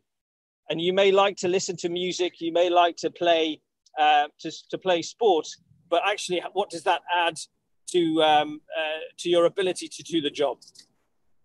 So I like the way the CV is set out. There's nice headlines, nice titles. There's some color there. But again, what I would say is you can strip out a lot of the superfluous the paragraphs descriptors, and you can just focus on the hard facts and the currency, which is the publications, the awards, the prizes. Excellent, thank you, Faiz. I think that's an excellent review. This is an excellent CV actually. If a consultant has 1 minute to look at the CV, and if you look at the one of first 2 pages, it might go into the bid without seeing the actual, awards and what exactly, how good this candidate is. That is, I think, as Faiz said, the principle what we all the speakers giving you. If you follow that principle, I think this is an excellent CV. It's excellent. I agree. It's a fantastic CV. Excellent. Yeah, just to kind of put it slightly differently so that the attention is the due attention is given. Now, Dr. Rafiq. Yep. Can I just show you a CV to see what you think about this?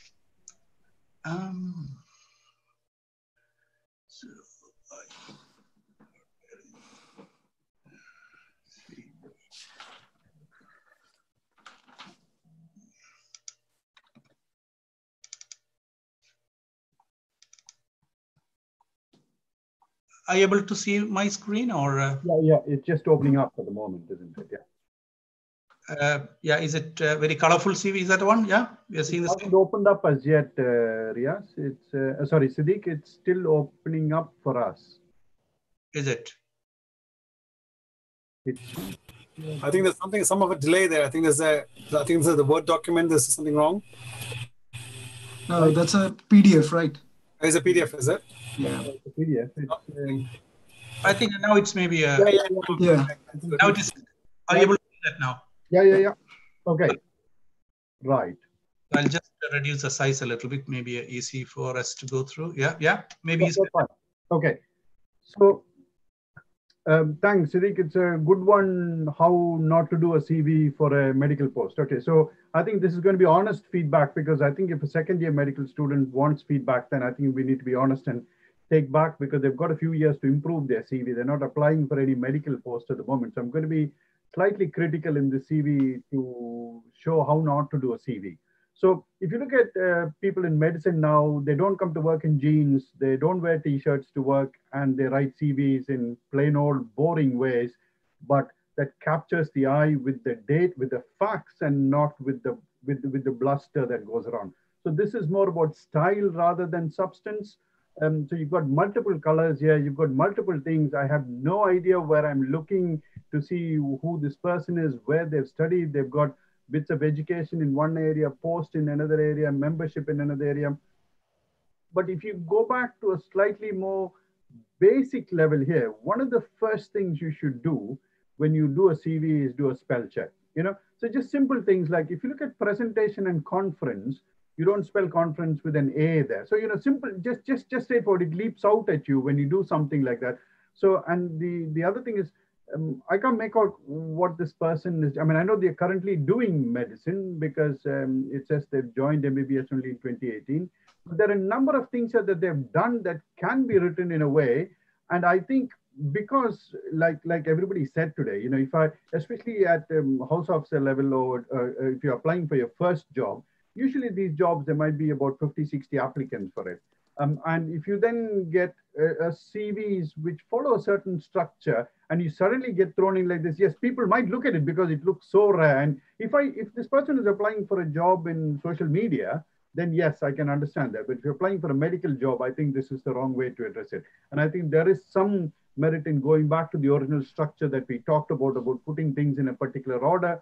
Yes, they've attended a few conferences, they've done a few things. And I think this again, coming back to this, the substance of what this person has done, they've done quite a bit for somebody who's in the second year of medical school. But the way they've laid it out, I lost interest straight away, because I just didn't know where I was looking at, what I was looking at. I'd need a highlighter myself to go through every individual one to work out what it is that I was looking for. So what you need to think about, I mean, again, if you look at organized, you don't spell organized that way. You do it, there's a thing there. So what you need to think about when you're doing a CV, or when you write an email, like Siddiq said at the beginning, is how does it come across to the person reading it? So the person reading it, you're doing your CV to get yourself shortlisted. So you need to sit in the other person's chair and say, if I was reading the CV, does this make sense to me? Can I make any sense of it? No, you can't.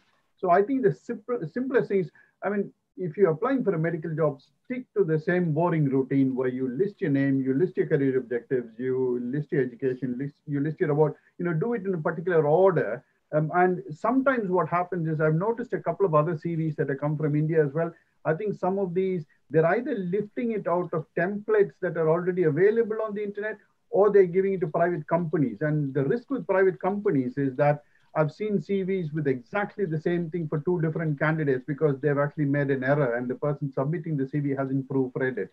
So make sure you do that. So I would start, if like the Irish would say, if I were presenting the CV, I wouldn't start from here. I would take all this data, write it in a master CV, and then pick bits out under the various headings that all of us have presented and do it that way. Okay, thank you, Dr. Rafiq. I think I agree with you if you look at this person from this CV. But otherwise, what I would say is being a second year medical student, just keep the CV, how she put it on. I think she's an excellent, person. She's an excellent leader. She's going to be, I think she's going to be an asset. I think she will do really well because if you look at what the stuff is in it, it is really amazing stuff. But of course, I think this CV probably didn't do for a job requirement. So from the CV, analysis point of view, I agree with all. But otherwise, she's an asset. She's an asset. Really. Thank you. Exceedingly well. But that's a point. In a way, the whole point of the CV exercise is that what we've got here is an outstanding candidate. Exactly. Yeah. Who doesn't have the CV that matches that, and it's not because they don't have the substance in the CV. It's about how they have written it, isn't it? So this is a classic example. It's a trap that we shouldn't fall into. I mean, I can understand if this was done by somebody who didn't have much information there. This person has got, like you said, it's a high-flying person, but lost in the way they've done it. And I think that's really, they're doing themselves a disservice if they do that. So I think this person, a little bit of help from anybody, who's supervising them, we can, this person will go far if they did that. I think she should really do with a kind of, mentor. She need to find a mentor, not only for the CV, just how to kind of, improve herself in, various aspects, because she's doing a lot of things. Right. That's a point we should make, Siddiq. The point we're trying to make is what we cannot do is we cannot embellish a CV. We cannot add things to the CV that doesn't exist. But this is exactly the example where you've got the stuff there and where we can help us trying to formulate a method where they're able to make this into an excellent CV. Because like I said, you can't make up the matter that is there. The material is there, but it's how you present it. That's the whole point of this workshop, isn't it? Yeah. Dr. Riaz. Yeah. Can I give you another CV then? So probably. Yeah, we'll have a look. I think I'll do it very quickly. I think time is the problem, isn't it now? But yeah, so it's been excellent so far. Great reviews. Are you able to see this CV now? It's loading. It's still waiting for it to be loaded.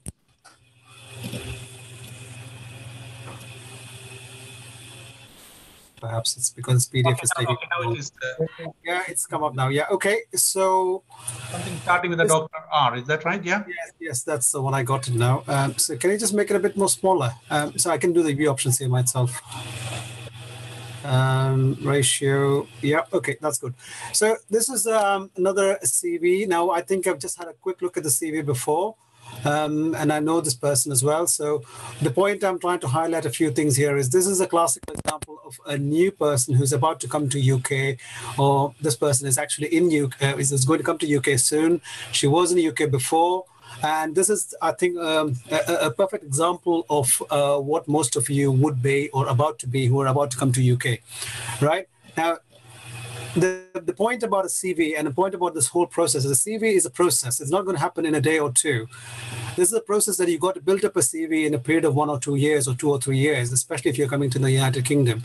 And we already heard from interesting observations from the previous comments that you might be doing the work. It's about presentation. It's about saying what you have done, yes, and saying what you could do. Now, we're all aware, people like me and who are, recruiting from overseas, we know that there's so much you can do within the constraints of being in India. But having said that, you've got to try to make the most of what you can do. That's the most important thing. And you've got to plan yourself in such a way that you can do lots of stuff in India before you come here. And then you can do a bit of stuff over here after you come here to make your CV look good. Now, there are a lot of questions about how you can do an audit in India, and we're going to cover that in the Q&A. Now, going back to the CV, the presentation, it actually says what they have done. There is a bit of, your personal statement. And we talk about this personal statement. We want to be very, very clear in a personal statement, what you actually want. So I would normally recommend people to say, I have a short-term goal of getting a training post in the United Kingdom. A long-term goal, I want to be a physician in the specialty. Simple. We are all busy people. We don't have time to peruse so much of paperwork. We all want to know is a quick look. So this person wants to do medicine. That's clear. Yeah, that's your personal statement. Yes. And work experience, of course, I would like a tabular form. A tabular form, there was a lot of examples shown before because we can avoid a lot of text. Because a lot of the text, the problem with your separate jobs, most of your jobs, when you put it separately like this, is the issue is most of them will be the same. So you can't separate the wheat from the chaff. You can't actually separate the important things that you actually want to know. So if you put it in a tabular form, it would be very, very good. Though this gives a lot of information, that's what I would do. Now, what's important thing about this CV is this particular doctor has come and did an observership here in the United Kingdom and also done something similar similar in India. That's very important. Now, a lot of people say you select a hospital, you work in India. If you want to come to the United Kingdom, you work in a hospital where somebody has got some exposure to the United Kingdom. It could be somebody who's been in the United Kingdom. It could be somebody with MRCP, and you work with such an individual. You can actually try to do some of the things that you do, and that's what a good thing about the CV is. And moving on, there's one important bit in the CV. You always get quizzed on your personal break. If you had a break, a career break for any reason, it could be you're going to have a baby, it could be a personal reason, it could be somebody's unwell, you got to state that in your CV. And that has actually been stated over here. You probably don't have to explicitly say what's happened, but it's always nice to put a reason to that break, because you could have done anything. You don't know. So you need to let them know what actually happened. And breaks are not a problem in this country. People don't mind you having a break, but you have to substantiate it. And even for GMC purposes, when you go for registration, you've got to explain why you had the break. So that was something good that's done on the CV.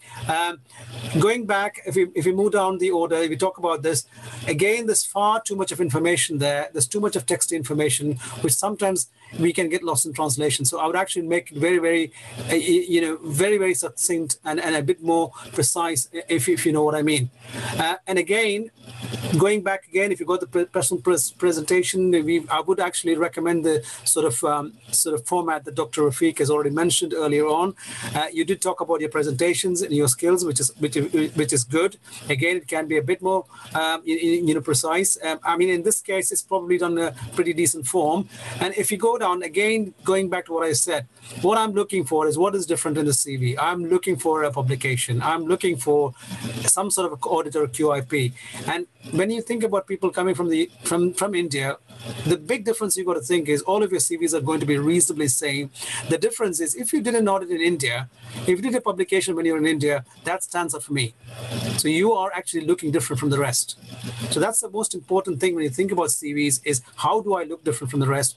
Have I put my information in a very concise and precise order in which I can I will let the consultant or the person who's looking at your CV make a quick judgment.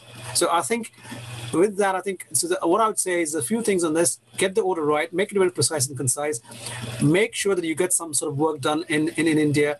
And also I would say, put your breaks in, any reason why you had the break, and make it very, very clear. Try hard to get an audit, some sort of audit, experience of audit or publication in India. Thank you very much.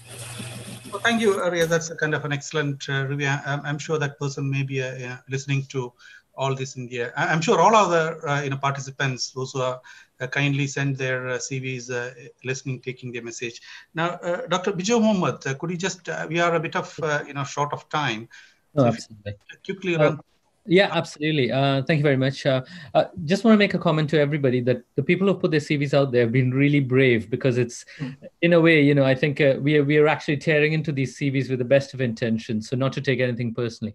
I think this is a good CV, but we could actually make this a lot better. And I think it's a lot of the points have been already made. It's about the format, the font, having tables, splitting up information. So for example, just touching up initially on the objectives, just the use of language and grammar.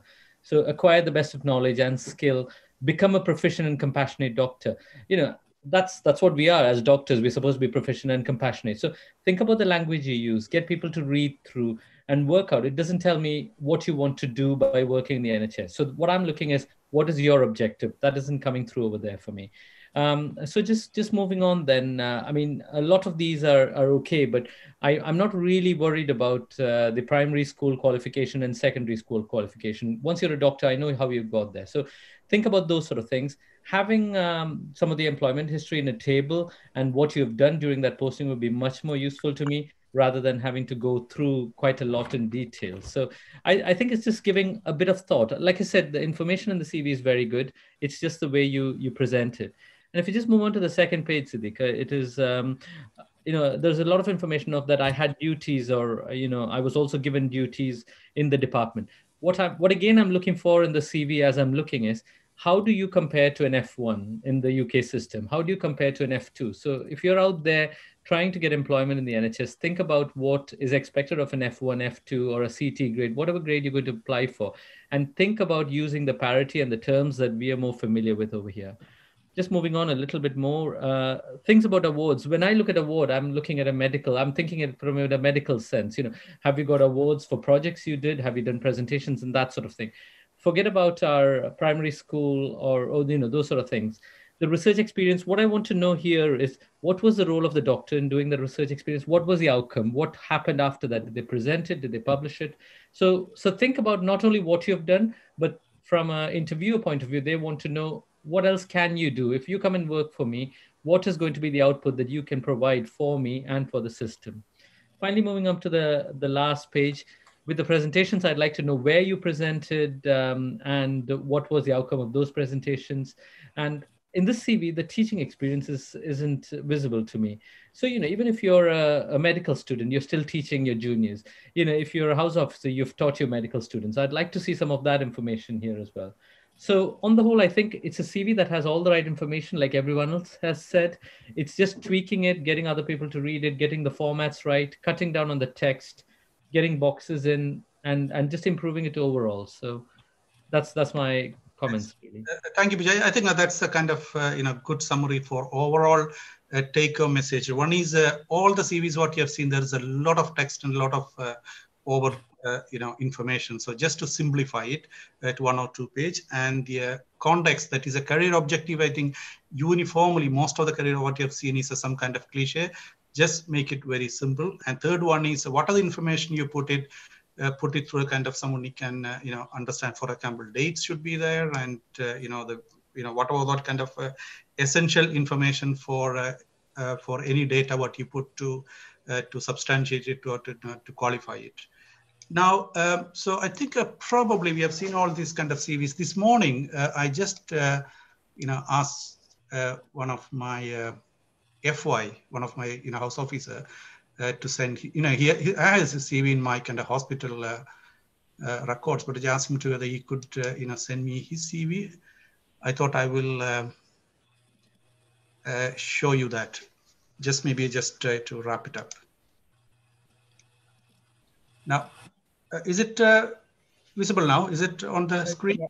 Yeah. Okay, so this is one of my house officer CV. He just sent me this morning, actually. Now, if you look at, of course, this is a very good CV for a house officer. And so what you look at here is he put all the information there. Initial career statement, he clearly say what he has done and what he wants to do. Very simple statement. My GP rotation has been extremely useful insight into primary care, where I've been able to improve my diagnostic skills and management plans. I'm interested in either pursuing a career in general medicine or general practice. So as simple as it is. And then all is 2 years of experience is put it very clearly. 1, 2, 3, 4, 5 postings. Where was it? What was the time? And then each one he covered the essential, responsible for covering in patient ward and observation. Here it is covering general surgical patients, psychiatry, covering respiratory and rheumatology, whatever information he's got. And then qualification, as simple as it is, he just put his, what he has been up to. Latest what he's done is a part 1 and then MBBS and is schooling. Again, awards, just 2 or 3 is put it. Course and contract attended, what exactly it is and where it is and what is the time scale. And quality improvement project, what he has done. So he has been involved in 3 quality improvement projects during my 2-year foundation program. I'm currently working on a project assessing antibiotic prophylaxis with recurrent UTI within my GP practice, designed, implemented, and carried out the PDSA cycle. I have presented my findings at a practice meeting and received. So all the information is already there. And teaching experience, he put it nicely. Because he's just an FY1, just a house officer. He just put what exactly is involved. Say, for example, he say, year 2 OSCE revision day, he just contributed as a feedback-oriented observation teaching. And leadership, again, he's a foundation officer, feedback-oriented. He took some leadership there, chair of a clinical neurology society as a medical student, and team leader for medics in primary schools. Excellent. And interest and hobbies, of course, he's a kind of nice, good musician, even though he doesn't, as Viju said, he doesn't play for India, but he's done really well. During which I've set up my own band and he plays. And so I think that's a kind of very positive CV. So this is a kind of 2-page CV. All the information is there in the correct order. So I think most of you are looking for jobs in the kind of initial period. Probably this is all what we need. Now, so now we move on to some of the question which is coming through. Kindly, can I just come in there for 1 second? Yeah. Yeah. So this is the point exactly we're trying to make. When we talk about the CV, if you look at the CV, the way it's formatted, there is no color, there is no photograph, there is no bits and pieces here and there. So when we say make your CV stand out, we don't mean by the colors and bells and whistles on it, but actually the material. And this is exactly a classic example of that. All the material that is needed is there. So you should let the work speak for itself rather than the actual CV and the color and the highlights and the boxes. So I think that is the important thing. So when we say a standout CV, don't get the wrong message that you're doing something the way you're doing the CV is what matters. No, but what's in the CV is what makes it stand out. Exactly, yeah. Yeah, so I think the bottom line is everything is in the presentation. Yes. Now, can we move on to the, I think there are a lot of questions coming through the chat box. So can we ask Siad and Rubas to kind of take over? And, Thanks, Dr. Siddiq. Thank you. Siad, looking at all of this, being in the minority and being the non-medics here, yes, we were nearly bought by Riyaska to join the medical world. But, the scrutiny, this extreme scrutiny on the CV, now we have second thoughts, isn't it? What do you think about all of this? That's what I was thinking as well. I've seen quite a few good CVs, and it looks like a lot of criticism on that. I know it is positive. Everyone takes it as a positive criticism to improve themselves. Well, I think yeah, I agree with you. I will be hesitant to do now. So yeah. Okay. So moving on to the questions. So what we have done is we have listed all of your questions in these slides. So apologies if you have any new questions, we might not have been able to put into the slides. So the first question by BN, I can see Siad has put a tick. So my assumption is this is answered, Siad? I think Rafika already answered this. If not, we can, if happy with that, we can move to next one. All right, no problem. I'll just move on, and we can. Yeah. And I think question by Dr. Salman. I think this is also covered in one of our presentations. So that's a tick. All right. Time for us to read, so that if anything. Sure. So that's the first question by Mr. Asad Abubakar. Can you please speak something about the scholarships? I think this question, I'm not sure what exactly the context of this question. This is not whether to put the scholarship in the CV or how you get scholarship. I'm not sure what is the context. If it is about how to get a scholarship, I think probably that is not within the remit of our talk now. So probably I wouldn't. Yeah, I saw the question as it came up, Siddiq, and it looks like they were asking if there's a possibility of scholarship. And I replied back to say that you don't need scholarships to work here because you get paid for the work you do. So scholarships are only if you are looking for education, but because you work and learn here, you get paid. So you don't have to worry about a scholarship. Rubas, can next. Okay. That's from Mohammed Zohair. He's asking if it is possible to get an audit done as a GP. And if yes, can you please provide an example? Now, I'm not sure. I had answered this question. I'm not entirely sure if this person is in the United Kingdom or the person is in India or UAE. But the answer to the question is, as a general practitioner, you can get an audit done as any healthcare practitioner, be it primary care or secondary care. Now, if it is in the United Kingdom, if you're a GP, they got one of the most important advice I would give to people who want to do audits. If they're in the United Kingdom, it's quite easy because you go to the audit department, there'll be a lot of audits that happens either in the primary care or in the hospital. The department will give you the list of audits that's happening. And quite often, the supervising consultant you're working for, if you're doing an observership, they will be currently doing an audit or they will be looking to redo an audit. So that's the best way to get hold of this sort of, the easiest way to do it. The other way is to get hold of your immediate senior. You may have your SHO if you're a house officer, or you may have your registrar. They might be already working on something. You just tag on to them. And say, I'd like to get involved. I'll do the data collection collection for you. Quite often, that is the first step for people trying to do an audit. Now, if the question is happening in India, I think that's going to be a wider discussion in this panel, saying how do we do? And I think perhaps at this stage we can talk about it, because there's a lot of questions about how can people do an audit in India. I will put 1 or 2 points in, and then other panelists can fill in. Now, when we used to work, like we saw that CV which I actually analyzed, that particular person worked in one of the hospitals in India where we used to go, and we used to provide support, and we put that sort of culture of trying to do some audits there. So let's say if you have Calicut, you have MIMS Hospital, there will be some consultants who actually work in the United Kingdom. If you go to the one in Ernakulam, there will be some people who have sort of English style experience, and there will be audits and standards.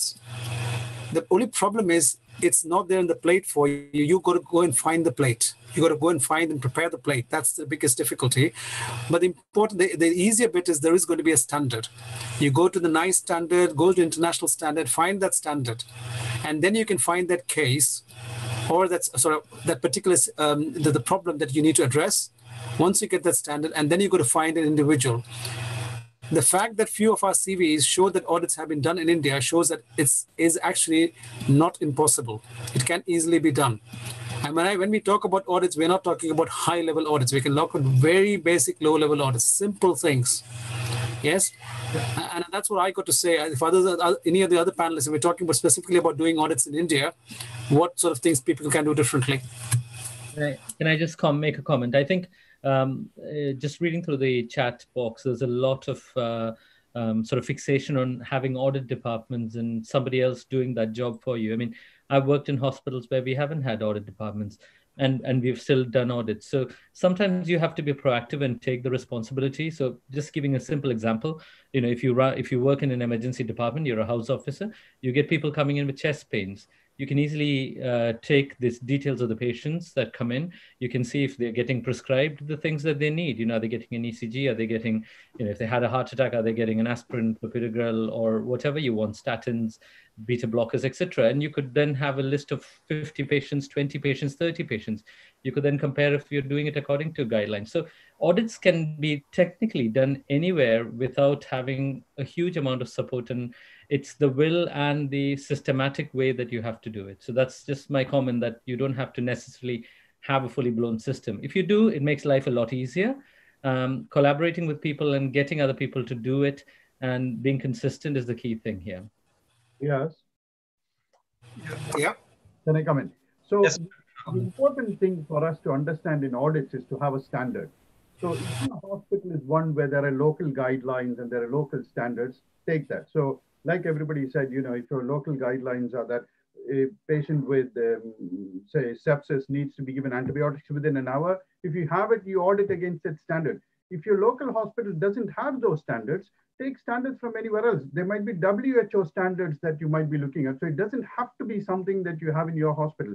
So if there are WHO standards which says that so-and-so should have TB treatment for 6 months, you can audit it and see whether your practice in your hospital conforms to that standard. That's what audit's about. It's about auditing its standards. And it doesn't have to be local standards you apply. You can apply international standards. So don't be put off by the fact that my hospital doesn't have clinical guidelines, doesn't have audit departments. It's your motivation that matters, and you searching for the bit that you want to do that matters. Okay, Dr. Rafiq. All the points are relevant. So one thing what I would like to say is, yes, you can do an audit in India. You don't need an audit department. You don't need a kind of huge support. You don't need a medical records department where you can collect a lot of records. But having also, as Dr. Rafiq said, you don't need a kind of clinical standard for your own hospital. Any idea, say, for example, like hospital, you're working in a kind of small clinic, still you could do it. You could collect data, and if you don't have a huge medical records to go back to, even you could do some sort of a kind of a prospective audits. The other thing is the numbers. Number doesn't matter. Even if you're doing with a 20 patient, 30 patient, 50 patient, that's enough for you to understand that process and to get something out of it. So yes, all of you can do a audit in India wherever you work. If you are working even in a general practice, kind of single-handed GP practice, still you can do it. Right. Okay. Next, Because I think this is where just on the same note, on the same note, there are a few more questions on audit. I think maybe we can try to complete that at the time. There is the question saying, any minimum time period during which data should be collected for audit? No is the answer. There is no time period. You decide the time. You set the standard. So you can say, let's say I looked at the number of myocardial infarctions that happened in 2019 between January and July for 6 months. So you decide that, and you decide the number. Of course, if there are more numbers for an audit, depending on the condition, if it's a common condition, you need a larger sample size. The audit looks a little bit more, credible. But the whole point about when you guys do your audit for the first time is to get some exposure to doing an audit. If you're going to do a high-quality audit, you always need some more support. But low-quality audits and some sort of audit, what we are looking for is not you doing high-quality audits. We're looking for some exposure of audit that you have in your country and that you have the knowledge and what an audit means. And that's number one. There's another question here. Do we need to follow the same patients in the re-audit? We are not auditing the patients. We are auditing the care. So we're not auditing how a person was managed. We're auditing of how that condition was managed. So we're actually looking at a group of patients for that period for 1 year, like I said, and then we put an implementation plan, and the next year we audit for a different group of patients, but within the same period. So we are actually auditing the condition, and we're seeing if our practice is close to that standard, if that makes any sense. So I think that answers those two questions, and I'll probably give the other questions to somebody else. I think probably what Riaz, what we could do is we could just maybe in our WhatsApp group, we could just float some maybe 10 or 15 ideas, just simple ideas. Indeed, that's a very, very, very good idea. They are not able to get the ideas. What ideas? Rubas, can you identify any more audit-related questions? I need to go through the questions. No, not a problem. I think if it comes when okay. Can I just add something, Riaz, while they're looking for the questions? See, sometimes we talk about audits, depends on where you are in your training. If you are just staying in a department for 3 months, then your duration might be a problem. But if you're doing a post-graduation, then you're doing it for 2 or 3 years, then you can do the full cycle. You can do the audit in the first year, you implement your change of practice within a few months, and then you can re-audit again within 6 months later. So within 2 years, you can do a whole PDSA cycle where you've audited it, you've implemented the change, and you've re-audited it to see the outcome. So you can actually do it. The second thing I would say is, in a country like India or in some place where you want to genuinely make a change, then audit will help that change. So don't pick an audit just because you want to do an audit. Also, if you can align it to some of the issues that you're facing locally in that hospital where you've identified the problem in A&E, then try to address that as well. Then that's the genuine purpose of doing that audit. Always bear that motive in mind as well. Yeah, and I think I'd like to add on to that. Now, it depends on, one thing I would add on is, it depends on what level you're trying to apply in the United Kingdom. Let's say you want to apply a house officer level. Yeah. So the purpose is clearly, it should not be an audit done for the sake of an audit. There should be a clear idea of that audit. Let's say, on the other hand, let's say you're an orthopedic surgeon and you want to apply for an orthopedic job. So when you do an audit, when you're an orthopedic person, we expect you to be a bit more senior and do something which is more relevant to the orthopedic specialty, which you want to do. If you know what I mean. And it looks a lot more credible when you want to get a job that actually you've done an audit in your specific area of interest. And equally, if you're not decided what you want to do, and it is not necessarily that you got to do it in that area that you want to do or you aspire to be in, but it's always nice to find that sort of area because it actually shows your interest in that area. Let's say you want to do neurology, and you've done your basic medical training and you want to do neurology. It's always nice to look for an audit doing strokes, for example, so that actually shows an interest in that particular area looking ahead. But that's always not possible. But I think, when you're in India, you have the flexibility to go and find out the hospital you want to work in, find out the consultant you want to work in. It gives you a little bit more flexibility to do that. That's how you got to plan yourself. Find that particular person or individual who may have that little bit of expertise to actually guide you. Yeah, I don't know. Anybody wants to take this one? How does an audit become referenceable if it's not recognized by a body? I don't know if anybody wants to take that question. You want to say something quickly about this? Because I think there is a confusion that there is something has to be recognized, something has to agree with the findings, or there may be a certification. Biju, do you want to come, or shall I just? I think Biju had to leave by 5 o'clock. He must have left.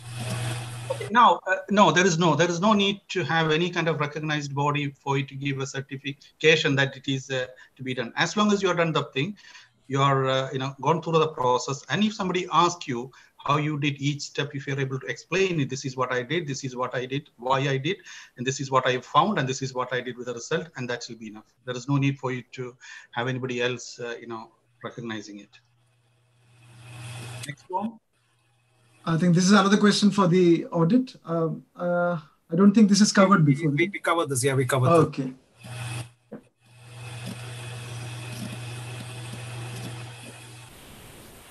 Yeah, I think we covered most of the questions in audit. Let's move on and we can come back to the audit. Okay, I mean, there's one question about audit here, which I can find. Can we do an audit in any hospital where we do not currently work? I think that might be difficult because, you have a duty of care. I mean, what you're trying to do from an audit is you're actually trying to do the audit of the patients you are involved with. And because of data protection purposes and because of, your relationship and confidentiality, you would not be able to do an audit where you are actually not currently involved in care. Now, if you were involved in care before with those patients and you're trying to do, let's say you worked in 2019 in that hospital and you want to do an audit of work in those patients in hospital during that period, but currently you're not working there, that might be possible because at that point of time, there was a relationship for you with that hospital. But I'm not sure if you can actually do it in a separate hospital where you're not, we're not currently covered. I'm sure that the hospitals won't allow you to do that. Okay. Apologies for on a very different note. Thank you for all the CVs, which we received. We were not able to cover all of them. We hardly covered around 5 or 6 of them. For the rest of the CVs, please be ensured that these will be reviewed by our experts and will be sent to feedback one-to-one. Yeah. I mean, there's another question here about an audit. I don't know if Dr. Rafiq wants to take this. Can a medical student do an audit in the college? Yes. So the thing about medical students is they can do anything. They can do audit, they can do research. But what happens is, as a medical student, you're only in one area for a particular period of time. So the best way to do audit or research as a medical student is to latch yourself onto one of the consultants or one of the other doctors or one of the seniors, one of your postgraduate students, because then you can actually have a focus on what it is that you're doing. Because otherwise what happens is, if you have no support within the team that you're working in and you have no relationship with them, it becomes tricky. So the best way to do an audit as a medical student is actually to speak to your consultant and say, I'm hoping to do this audit. Can I audit your patient? So if it is you're wanting to do a repeat example, you want to do an audit of the UTI patients, you go speak to your local nephrologist or whoever it is that's looking after them and sit down with them and say, this is what I'd like to do. So once you have their support, then there's no reason why you can't. And a lot of publications with audits and research publications, there can be medical students as first authors, but there'll always be a senior supervisor for them. So you should always have a supervisor, but yes, by all means, go ahead and do that. And that would be good. Yeah, I think there's another audit question here. I think I'll ask Dr. I think Dr. Biju had to leave. I don't know if Dr. Fahiz is still here. Mr. Fahiz, I don't know if he's still here. I'll find out. But Dr. Siddiq, there's a question here about an audit, and I think this is something very basic question. Are you reading? There is a question displayed on the screen. And I'm reading from the chat window, actually. Right. Yeah. So there's a question over here, and it says over here, suppose a patient in cardiac ER was given aspirin and clopidogrel. How to know and what to put in an audit, whether it helped. So that's a very, very basic question, and I think it's about a better understanding of what an audit is. So Dr. Siddiq, do you want to explain that? What is the question? The question is, suppose a patient in cardiac emergency room was given aspirin and clopidogrel, how to know and what to put in audit, whether it helped. I think that's again probably the fundamental understanding of what audit is. So, for example, if a patient with a cardiac, obviously I don't treat cardiac anymore. If the patient standard is the patient should be given aspirin and clopidogrel, and what was the dose for how long. If that is a standard, what actually you're auditing is whether that has happened or not. And then if that has not happened, what are the reasons and how you can kind of rectify that. Probably the person who saw some of the patients were too junior, they didn't know about it. Then what you have to do is there would be kind of a teaching has to be done, or there should be a kind of protocol should be available in the visible area. So it is not how it helped. That's going to kind of a little bit more of out of the audit remit. Is that Okay, Riaz, this is what. I think I would agree because seeing cardiac patients, I think it's not about being cardiac patients, it's about just basic understanding what an audit means. An audit is actually not for a single patient. We're looking for our practice for a group of patients for that particular condition. So you're talking about aspirin clopidogrel given for all patients coming with suspected MIs over a period of time, but we have a standard that all these patients who have a definite STEMI or a STEMI should be given aspirin clopidogrel. Have we done that for all those patients over a period of time? So that's how the audit should work, and for that we need that standard, and that standard will be any guidelines, which is European Society of Cardiology guidelines. It could be Indian Heart Society guidelines. So you just can follow any of these accepted international standards. I think what's happened there, Riaz, is they've confused research and audit. I think, yes. Yes, indeed.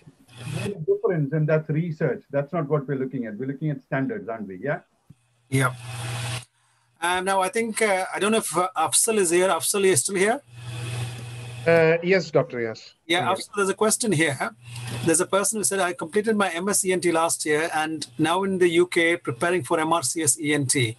Is it possible for me to get an audit done by just doing an observership? I think I must have touched that upon my talk, but do you want to say, when you're doing an observership, can you do an audit? That's the question. Yes, I think, because I know a few who have managed to do an audit during your observership. But again, you need to keep in mind that you'd be having only like 4 to 6 weeks of observership in most hospitals. And you need to be proactive to find a very good supervising consultant. And then you need to find a topic where you can quickly do the audit. Or the other thing is that you can also get involved in an audit, an ongoing audit. You can involve in the data collection and then involve with one of the senior doctor with regards to analysis and stuff. So that is another way as well. So definitely, this is one thing that you have to try to do when you're doing a clinical observership, which would also add into your CV and obviously would help you to get into your first job as well. That's great. I think we'll just move on from audit a bit. I think Faiz, Mr. Faiz, can I ask a question? I think this is a bit of a, not a controversial question, a bit of a different one, because it says over here, kindly throw some light on the question that he was asked a question about paid speakers for companies. Now, an individual is going and doing a paid speaker as a paid speaker for various pharmaceutical companies. And the question is, can I mention that in the CV? Yeah, that he's done these teaching sessions, but it's a paid sponsorship. And the only caveat here is that person I presume, is in India. So the Indian rules and our rules may be a bit different, but what is your take on that? I don't know if I want to put you in that spot, but anybody can come in. But can I ask you, what's your take on that? Unmute Faiz. Faiz, unmute yourself. Sorry, Rubas, can you try to unmute Faiz? Yeah, that's fine. Yeah. Can you hear me now? Yeah, you're good. Yeah. That's an interesting point. I think so conflicts of interest are always they're always controversial, and I think unless somebody asks specifically, then if you've given a talk on a particular subject, you probably don't need to declare whether it was sponsored or whether it was invited. Now, if someone asks you, then you should declare that. So I think if you've given a talk on a particular topic, and many of us will have done, and we would have had our accommodation paid for, we may have had our travel expenses paid for, then if we've been invited to speak at a meeting, a national or international meeting, then usually we'll have received. We may not have received an honorarium or a specific amount for speaking, but we will have received some benefits in kind for our travel expenses and our accommodation. So I don't think, to be honest, you need to declare that unless somebody specifically asks. Now, if we're involved in public bodies and for instance, if you're on a NICE committee, then you have to declare all of that. And the same if you're publishing, usually journals will ask now if you have a conflict of interest, and then you have to declare it. But I think on your CV, and I wouldn't. I mean, I think your CV, you need to play to your strengths. but don't highlight your weaknesses or your deficiencies. That would be my feeling. Can I just come in here? Yeah, I think just come in. also a very apt person to say this, to answer this. I very much agree with Fahiz. I think you have to distinguish here between what the CV does. The CV is a selling document, and it highlights your strengths. And in this teaching section, whether you're paid for or whether you're doing it voluntarily, it is a teaching session, and most of us are health professionals. We follow the code of ethics, and we do things in a very ethical manner. We wouldn't, necessarily, we wouldn't want to distort the truth in any way. So a teaching session is a teaching session. From a CV point of view, I wouldn't distinguish it. I would put it as a teaching session. On the other hand, if I'm doing a public lecture, for example, and if I've got PowerPoint slides and I'm doing it to an audience, then I always have a conflict of interest declaration there. And very much it is important, especially if you're talking about certain pharmaceutical products, you have to be very upfront, right in the front, that you have received an honorarium from this company and this is relating to that. If it comes to publications, you have to always declare. If you're putting in research grants, or if you're putting in applications, they always ask you right at the outset. So those are very clear. So I think there is a distinction here between CV, teaching, and there's a distinction between presenting it in public fora and applying for research grants. So I wouldn't put it on the CV as a simple answer. Okay, so any other comments on that? The fundamental question to answer there is that, like everybody said, you're trying to sell yourself. And the idea that you don't have to declare that you were sponsored is one thing, but equally you need to see, just because somebody sponsored you for a talk, is that talk relevant to put in your CV for that particular job is the more fundamental question. That's more important than whether you should declare it or not. Because if it has no bearing, because we all know medical reps approach us to come and do talks sometimes, and they can give you a set of slides and you give a talk. But if it actually has no bearing on the job you're applying for, then actually you're doing yourself a disservice there. So make sure it's relevant to your particular job that you're applying for, rather than just one of those things that you did. That's the more important thing for CVs. Okay, I think there was a lot of discussion on that. Thank you. Can I ask Fahiz another question? There's a surgical question here. Regarding logbook for surgical specialty, for someone who has finished post-graduation 5 years back in India, do they still need to maintain a surgical logbook? Now, I don't know if it's retrospectively or it's currently, but the question is, somebody has finished their postgraduate training, let's presume it's MS training 5 years ago, and they want to come to UK, do they still need to maintain a surgical logbook? I think, if you're asking that question, it's always better to have as much information about what you've done as possible. So although it's tedious to maintain a logbook, it's the only evidence really of what you've done. And certainly, I know some of my consultant colleagues continue to keep a logbook, and they have to.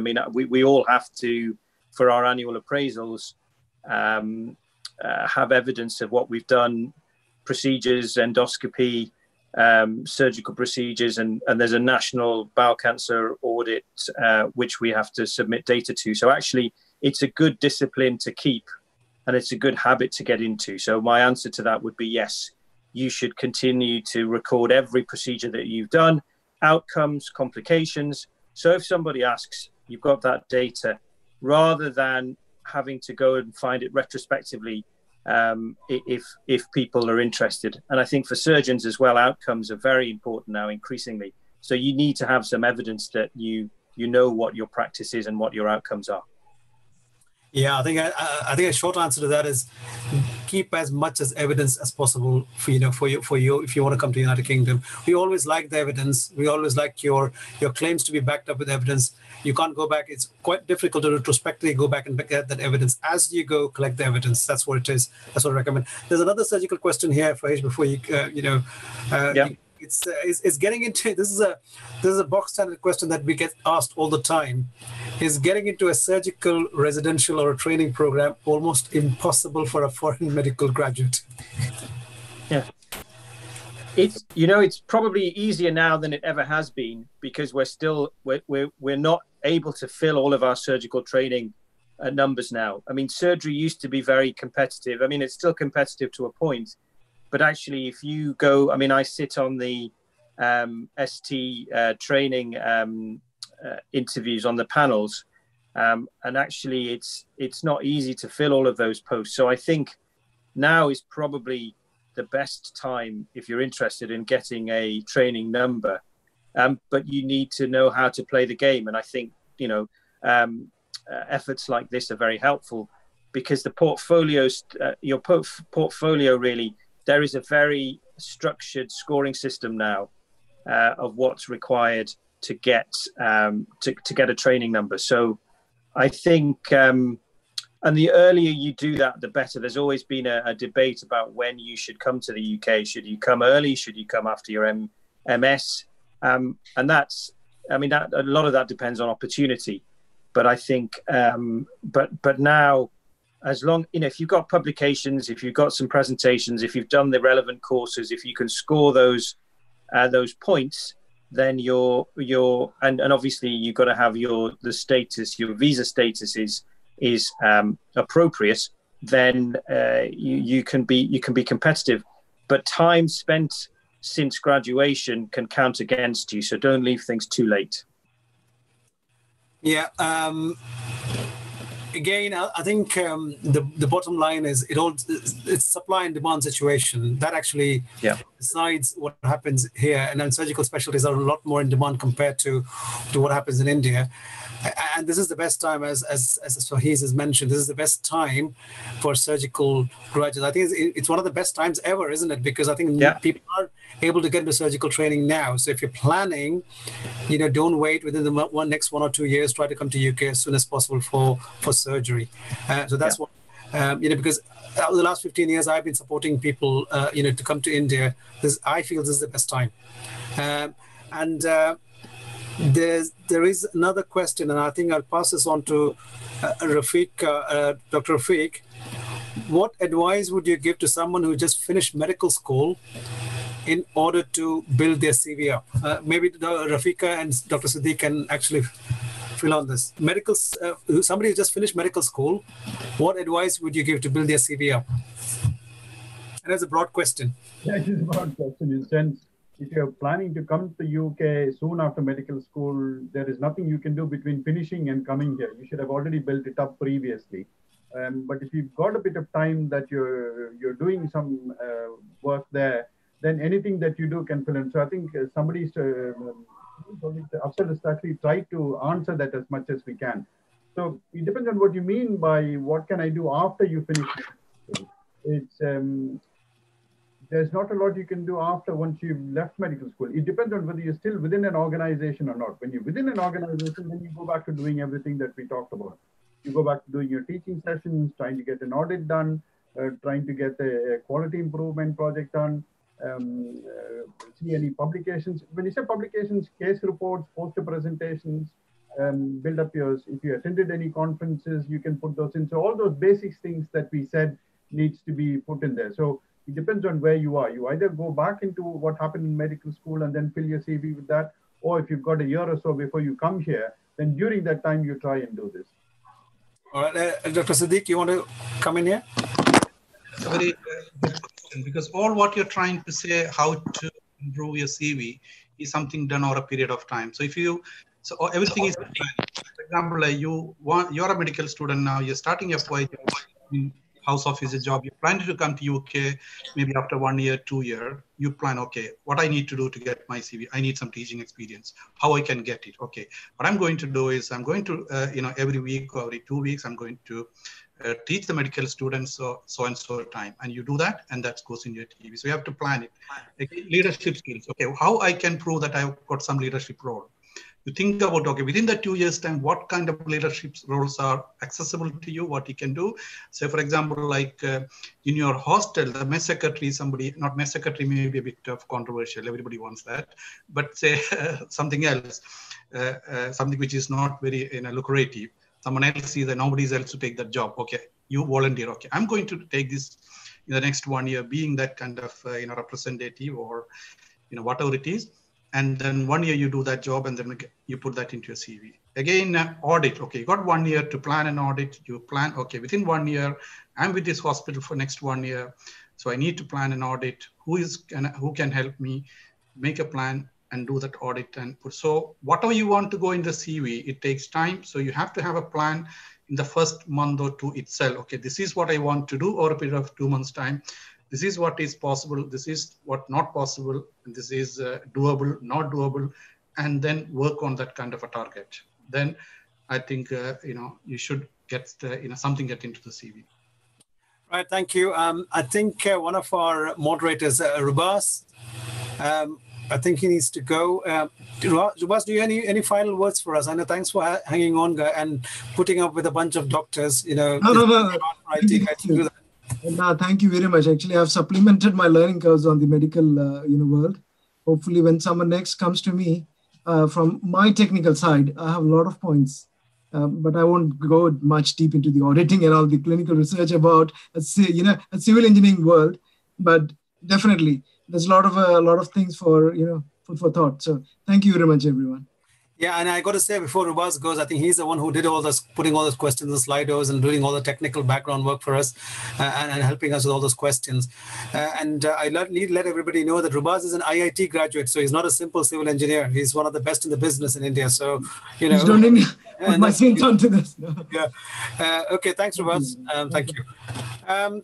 There's a question here, and actually this is, I think, I'm sure Afzal can help with this. Is back to audit, and I think Dr. Siddique mentioned about this before. Can you show us a basic example of an audit PDF or an audit template, and can you just to have an insight on how to plan it? I think, I think we can of course do that in the WhatsApp group, like Dr. Siddique mentioned, but I think one of the things that we could do is, because it looks like audit is the flavor of the day, isn't it? And everybody wants to know how to do an audit. And I think we have to do a specific audit workshop, which lasts for about longer, because we only spend about 10 minutes on it. And I think that's something we can do if there's a lot of interest.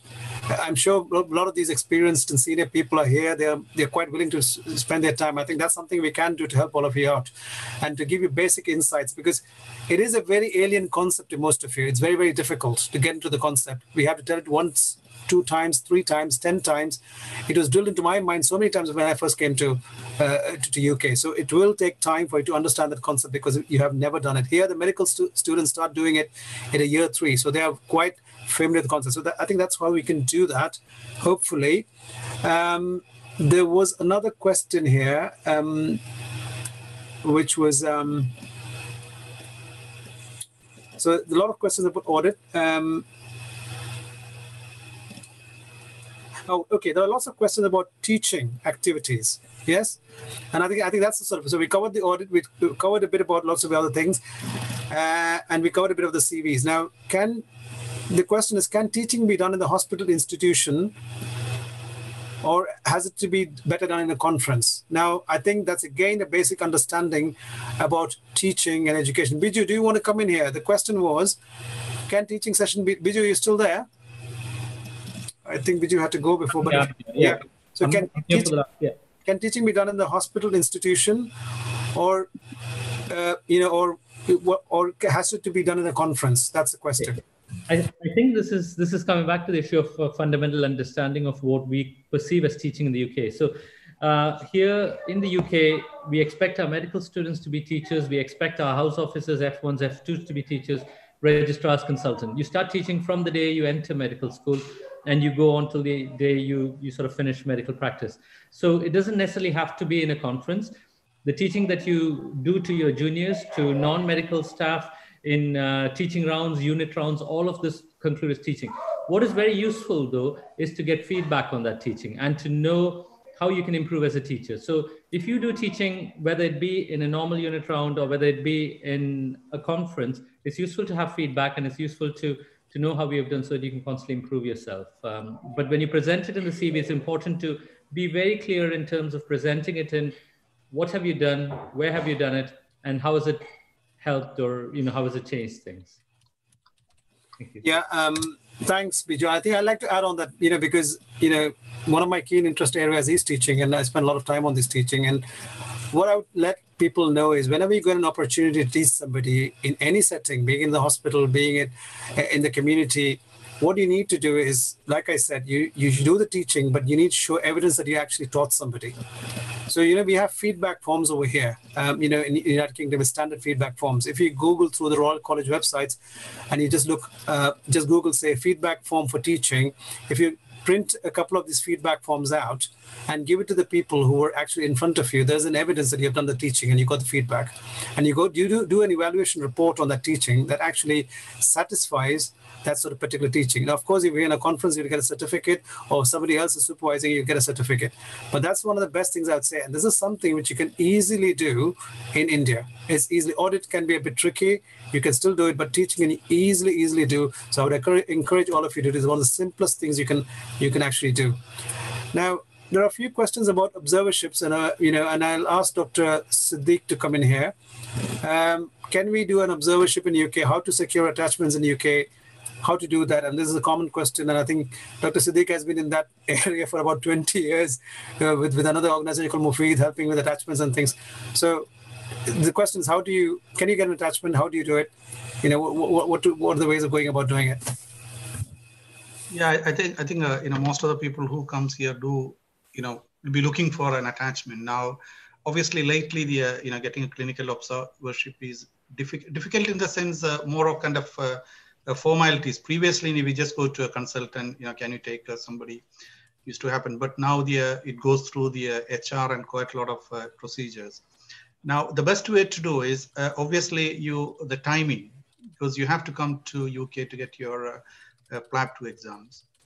Now, the best thing is, one is you try to get an attachment, if possible, before your PLAB exam. You may have to come maybe 1 month, 2 months before the exam, so that you can attend the PLAB course. Before that, you can attend the clinical attachment, because that can really help you to do well in your PLAB exams. So that's the timing. So you have to think about a clinical attachment as you planning to apply for your PLAB 2 exam in UK. That's the first thing. And second thing is, now how you find out. Now, the best way to find out is, I think most of you are coming planning to UK would have some sort of connection. Maybe one of your colleague, maybe somebody your classmate, or maybe somebody who's senior. All of us, I suppose most of us should have some kind of a connection. I think that may be the first thing you need to hook on to. Say, for example, if you're one of your classmates is there, you already here starting, even maybe doing the first job, try to speak to them to see whether he can just get you through one of the consultants working in that their department, or somebody he did an attachment, or someone he knows may not be working, but maybe someone from his place. So generally, kind of sending a kind of CV to just hundreds of consultants or department usually doesn't work. But targeting through your contacts. When I say contacts, mean you don't need to be a kind of somebody professor here. Even maybe just a house officer, or maybe enough. And then obviously you may have to look at kind of may not be not one. If you have a kind of 5 contacts, try to get through all the 5 contacts. You kind of standard letter, email, which I was just mentioning, how you put the email and subjects and all that, and then to somewhere you will get it, because there will be a different kind of logistic issues and other requirements for example, like your kind of hepatitis screen and other occupational health, and there are different formalities for different hospitals. But I think most of the people, those who are coming here, are able to get clinical attachment. Now, obviously, a lot of our consultant within this group, like Riaz, myself, Dr. Rafiq, and you have been kind of supporting maybe hundreds of doctors to come here in different ways. So yes, it can be done, but you have to be kind of you have to pursue the kind of your effort. You may not get on the first time you send to a consultant, you may not get a reply. So you may have to kind of knock many doors. Is that reasonable? Yeah, that's good. I think it's because the coronavirus crisis now, a lot of trusts have reduced that observerships, but that's probably a short-term problem, and some trusts make it very, very difficult, because the first thing you need to do when you need to get a consultant, you need a consultant in the United Kingdom to accept you to take you as an observer. So, or an attachee. And if once that happens, then it's down to the HR department to do all the paperwork that's required for it. So you need to find one of our friendly consultants willing to do that. And also consultants, even if they're happy, they'll have restrictions as to how many observerships they can have in a particular time at one particular point. And there's also, the restrictions around what you can actually do as an observer. In certain hospitals, you can do bloods. In certain hospitals, you can't take bloods. You can see patients, you can touch patients, and so on and so forth. So all these things you have to, sorry, you got to make it very, very clear. Right now, there's another question regarding, I think we will wind up with next 2 or 3 questions. I think there are still a few people, about 80 people listening to our conversation. So maybe we can wind it up in about 3 or 4 questions. If your work is published in a recognized Indian journal, how do you use it as an evidence in your CV? Biju, that's for you. If your work is published in a recognized Indian journal, how would you use it as an evidence in your CV?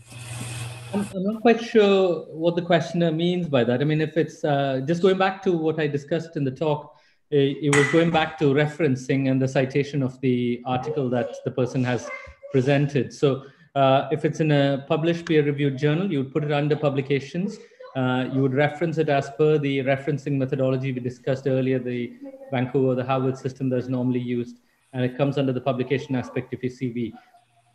I guess from that question, I think the person means, is the journal recognized? Is it a highly impact journal? Is it a very high peer-reviewed journal?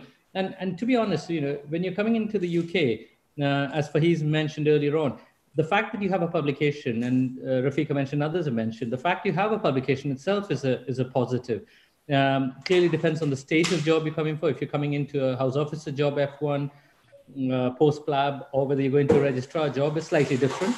But the fact you have a publication and you have a start there, it doesn't matter. If you've got a genuine publication, do put that on your CV. It doesn't matter what the quality of that might be. Okay, thanks, Biju. Can I ask Faiz the next question? Faiz, Faiz is still around? Yeah. Faiz, I think you need to be unmute. Yeah, okay, unmuted. Yeah, your question is, if the publications are not in reputable or famous journals, the professors have mentioned their names first, and ours is a third author. So the question really is, if you're a third author, is it really valid? Because in India, it's typical for the professor to have the first author, and you can never be the first author. But yeah, it's pretty straightforward. But what do you want to say to that? Yeah, you know, a publication is a publication. So I think once it's published, then other people can cite and reference. And I think that's really important. And again, going back to, you know, publications and audits in your field shows a commitment to your field. So whether you're first author, middle, or senior author, once you get it into the scientific literature, then you've left your mark. So I wouldn't get too worried or bogged or focused on where you are or where you've published. Now, obviously, we all want to publish in high impact journals, but the reality is we can't, because there are only a small number of those journals, and there's a lot of politics behind you know, what gets published and who gets published. And those of us who are involved in editorial committees or editorial boards of journals will understand this. It's very much to do with, you know, what the hot topics are at the moment, who's funding your journal, all of these things. And as we're moving towards open access, that also has an impact, because that will skew what gets published, especially in the lower impact journals. So yeah, so to answer, you know, briefly, if you can get a publication, that's the important thing, because that's a line on your CV. It doesn't really matter, you know, where it's published. And obviously, you want to have a breadth. So if you can get some high impact journal publications, that's great.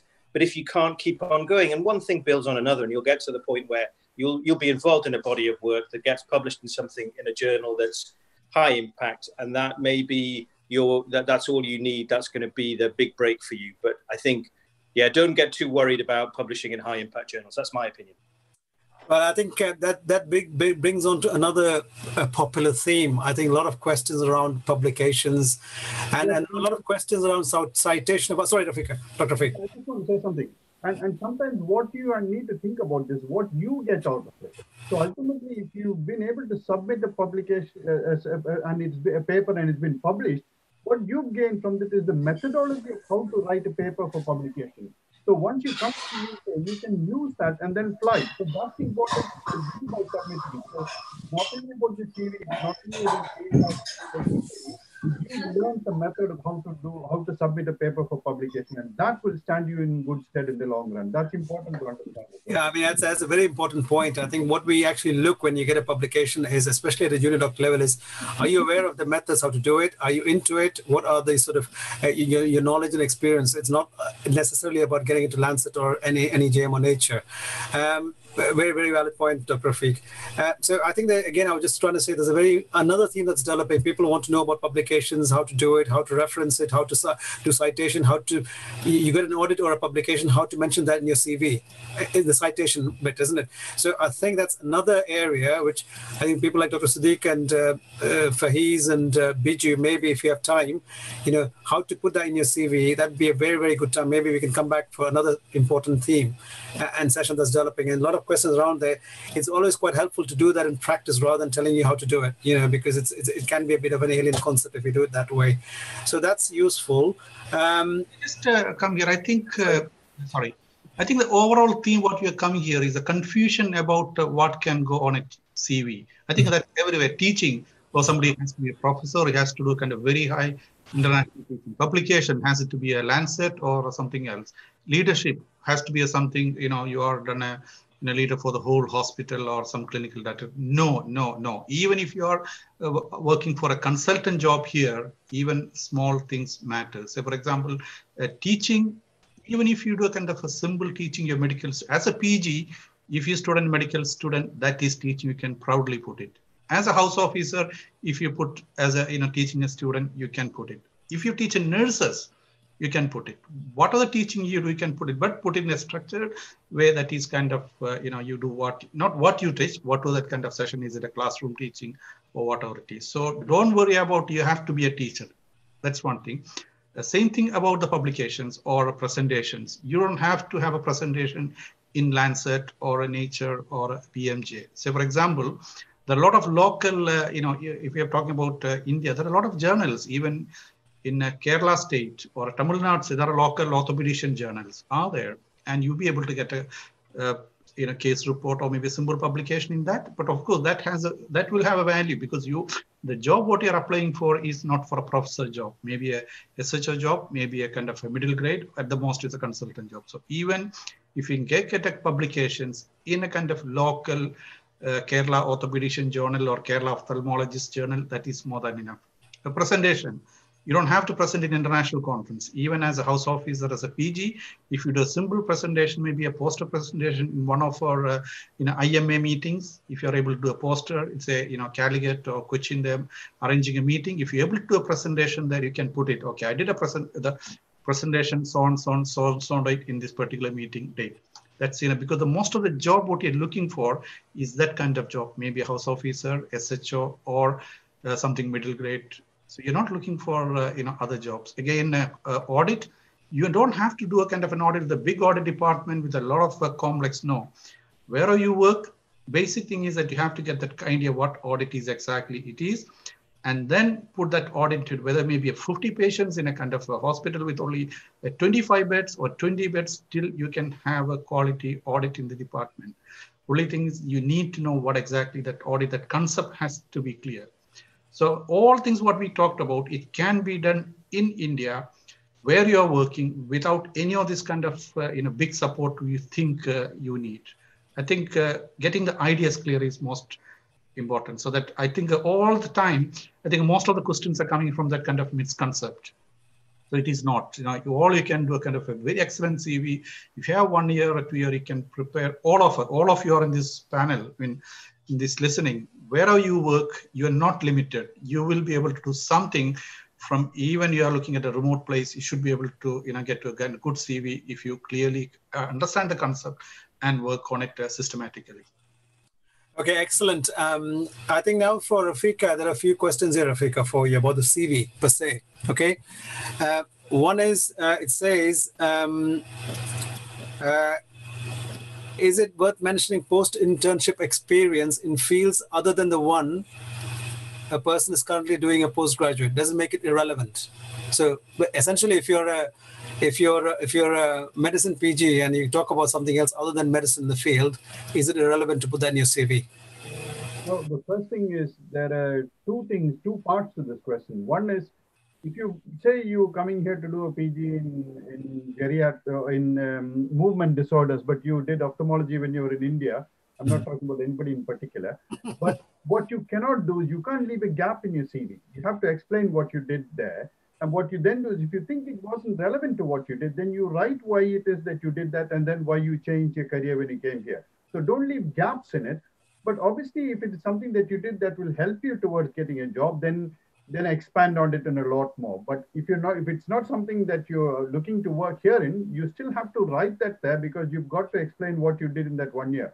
But what you can then do is preface that with saying that I did this job particular there, and then after that I decided to change my career. You can be honest. You've got people in this country who did geology for 20 years and then came into medicine, or did medicine and then went into chartered accountancy after 15 years.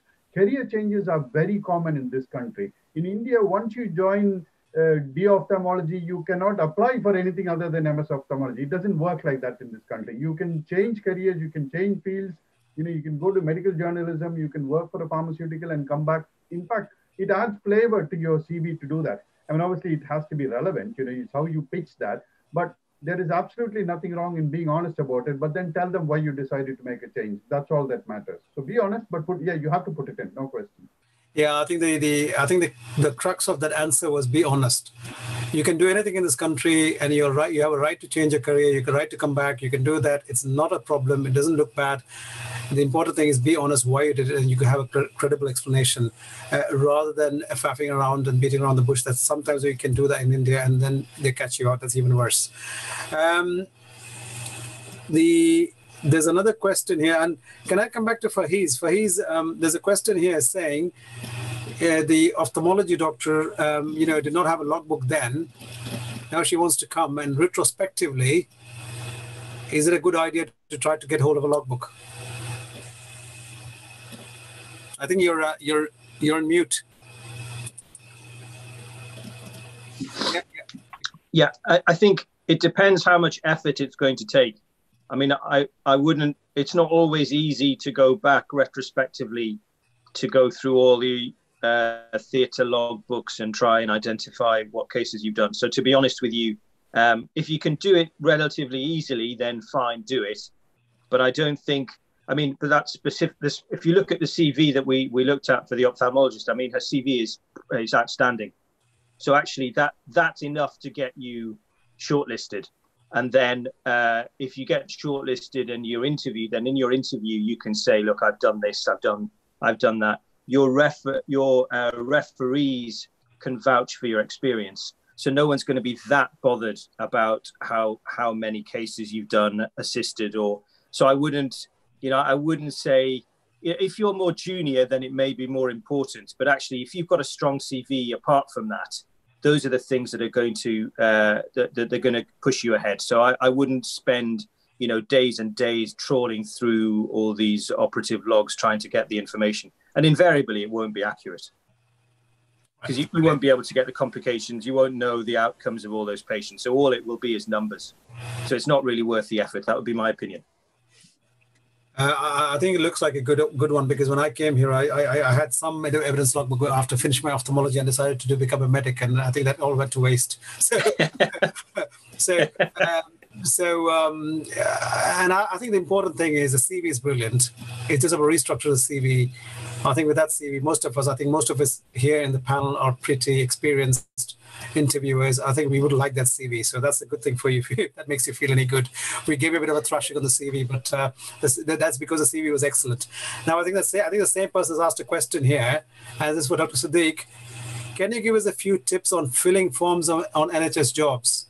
Regarding various headings like describe about formal teaching training, describe surgical skills, or other boxes which require some description. Basically, the question is about how to fill an NHS jobs application form, any particular tips, especially around teaching, around surgical skills, and how to be descriptive about it. I think it is exactly what is in your CV, and some of the forms may have a limitation of number of characters you have, but even if you don't have a limitation of characters, you have to be kind of very precise and to the point.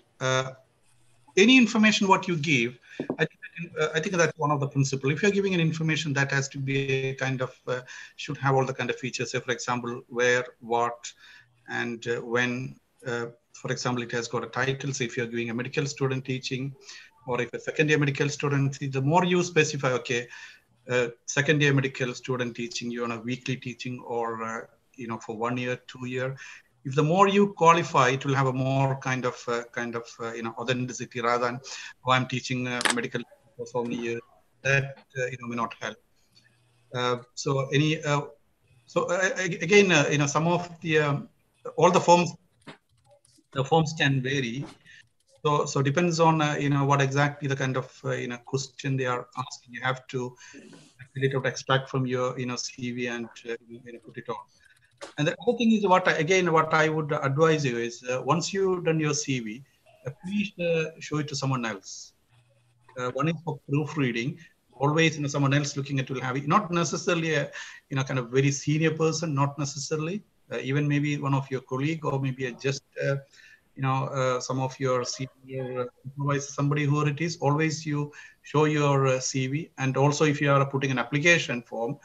Online application form, again, it is helpful for you to to show to one of your peer or colleague, because sometimes spelling mistakes can be an issue, grammar can be an issue. Also, the way someone else looking with a fresh eyes, it can be a there can be a simple suggestion. We can make it much more effective.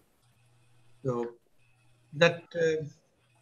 Yeah, I think the whole idea is when you put that application form, it actually should be reflecting what you have done, and it should be a good reflection of your CV. The amount of description you put into it will depend on the amount of work you have done for it. For instance, if that job is a vitreoretinal fellow, so you have to put that VR experience there in that sort of descriptive in the terms of numbers and figures, especially if it's a surgical. So it is probably related to what the specific job is. And always very important when you put an application form, look at the job description of the job you're applying for. So when you put the application form, the job description will state what actually is required in that job. You have to always match that job description to what you're actually putting in the application form. So when the actual interviewer or the person who goes through shortlisting goes through that, they can actually say, this is a job description. The answer is actually matching the job description. So that's very important, but that should match corresponding to your experience. Yeah, so that's very, very important. And that's something which we sometimes have to proofread. That's where the proofreading element may be coming into it. Yeah, I think that's again an important point. Probably we didn't stress enough in our sessions.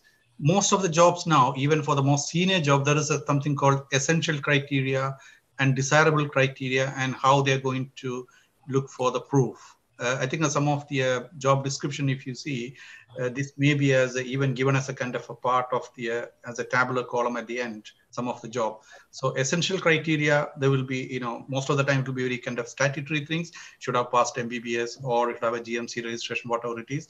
So you make sure all these informations are there, all the essential criteria information, you put it into the application or CV. Again, desirable criteria.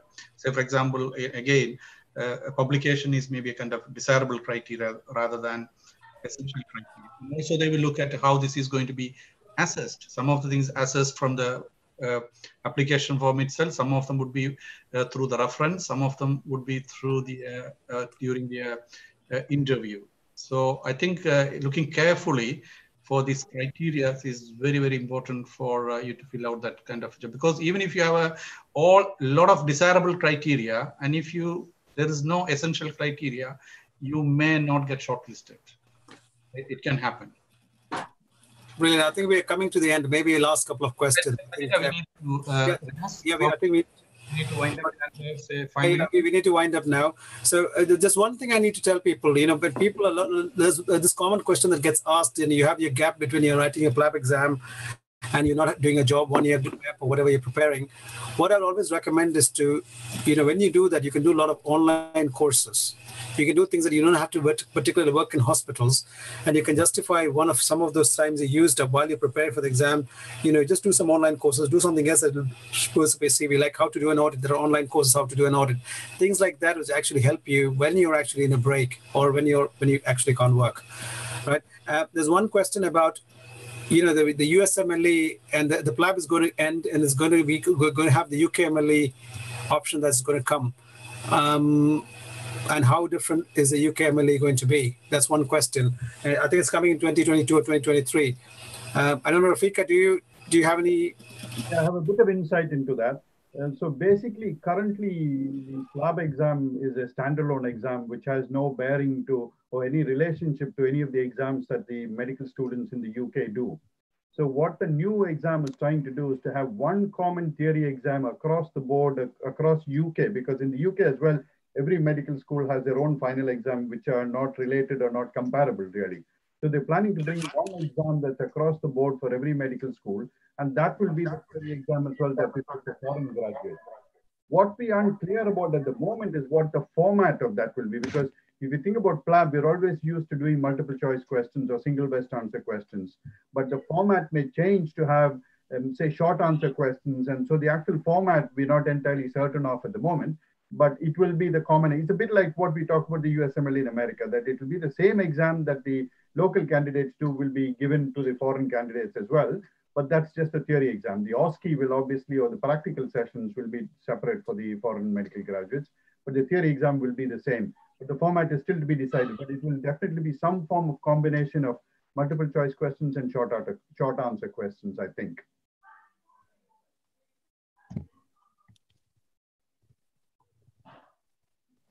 Thank you, Dr. Rafiq. I think it's time to wind up now. And a big thanks to all of you. I think, can I invite Mr. Rauf? Mr. Rauf is one of the very few non-medics who've been patiently waiting for 2.5 hours of gruel or 3 hours of gruel, listening to all our stuff. The rest of the two people have escaped. So I got a big congratulations. He's the one who's doing our website. He's doing all the YouTubes. He's doing all the sort of work which you guys are having the benefit of after that. And he silences sits in the corner and does it. So Rauf is a senior IT engineer. He's into software business. He's done both our websites. I don't know what he cannot do in terms of IT field. So, and you know, he's alive. He's a backbone, to be honest. So over to Rauf to do the vote of thanks. Thanks, Razvan. Can you hear me? Am I audible there? Yeah. I got an unstable internet connection here, so yeah, that's great. Okay, thanks, Riaz, for that generous intro again. I mean, it was quite good for me as well. It was a learning curve for me as well from a techie side. There's a lot for me to implement as well. Anyway, so Assalamu alaikum, everyone. Mashallah, that was a very brilliant session from the experts on how to make a CV stand out. And I would like to express my thanks on behalf of Excel UK. Now, let me start by giving glory to Almighty for bringing out another exceptional session during this challenging time that for us all. Now, we owe our CG group our commitment and obligation, who provided support from all angles, and they richly deserve our gratitude, and I offer the same to Mr. Zakaria MV, Dr. Zadeh Ashraf, Mr. Nisam AP, Mr. Anas Vichu, and Mr. Tanzil Toha. Now, just like the other sessions that we had, one can appreciate the amount of time and effort putting by the team behind the scene or in the background to make this a resounding success, if I may. Now, Jazakallah khair to the Excel UK Executive Committee, the technical team, and our moderator who did a brilliant job on the Q&A, Siad and reverse. And special thanks to the CG designer, Tanzil Toha. Now, I must also mention our sense of appreciation to all the other participants and audience here on the Zoom session and on our live stream on the YouTube. Thanks to all your time here, and hope this was a great experience and great learning for you. And I request the participants here to share one or more takeaways from this session by commenting on our YouTube link, which I will share shortly. Now, a good CV can be monumental in standing out from the crowd in a job market, in a competitive job market like this, in the current job market. Now, in this session, this particular session was very structured with a top-notch presentation from the experts in the field with invaluable sources of information. Now, there's a lot of takeaways, and I have a lot to highlight here, but I'm very conscious of the time, especially for the people in India and other locations. So my words may not do enough justice to express the sense of obligation to this proficient team, whose time is worth a lot. I mean, I know the team, the speakers and panelists, and I know it's worth a lot. and one can appreciate that. Now, I think it's like a sadaqah jariyah, and may the Almighty reward you for with goodness, inshallah. Jazakallah khair to Dr. Rafiq, Dr. Riyaz, Dr. Afsal Abu Bakr, Dr. Viju Muhammad, Dr. Siddiq, and Dr. Faiz Muhammad. Jazakallah khair. Hope all of you have a great rest of the weekend and stay safe. Thank you, Ralph. That was a very, very detailed and excellent vote of thanks. I think with that, I don't know if Zakaria Saib from CG has to say any last words, and we can officially end the program. Zakaria Saib, if you want to say anything, it's very late in India. I think it's 10:30. Zakaria Saib from CG. He was here around. If he's still there, we can. Yeah, I can see him there if he's there. But I think we can officially close the program. Now, what we're going to do moving ahead, we are still going to have, like I said, we already have developed themes around, detailed audit, detailed research, detailed publications. We are thinking about soft skills, communications skills, and all those sort of things. Whatever we can deliver through the online mechanisms. And now, as a soft skills person myself, I like to do this face to face, but there's something we can do. So we will be doing a lot of these sessions. Of course, we are busy people, all of us, and we do lots of other stuff as well. But I think that's the way it's going to be.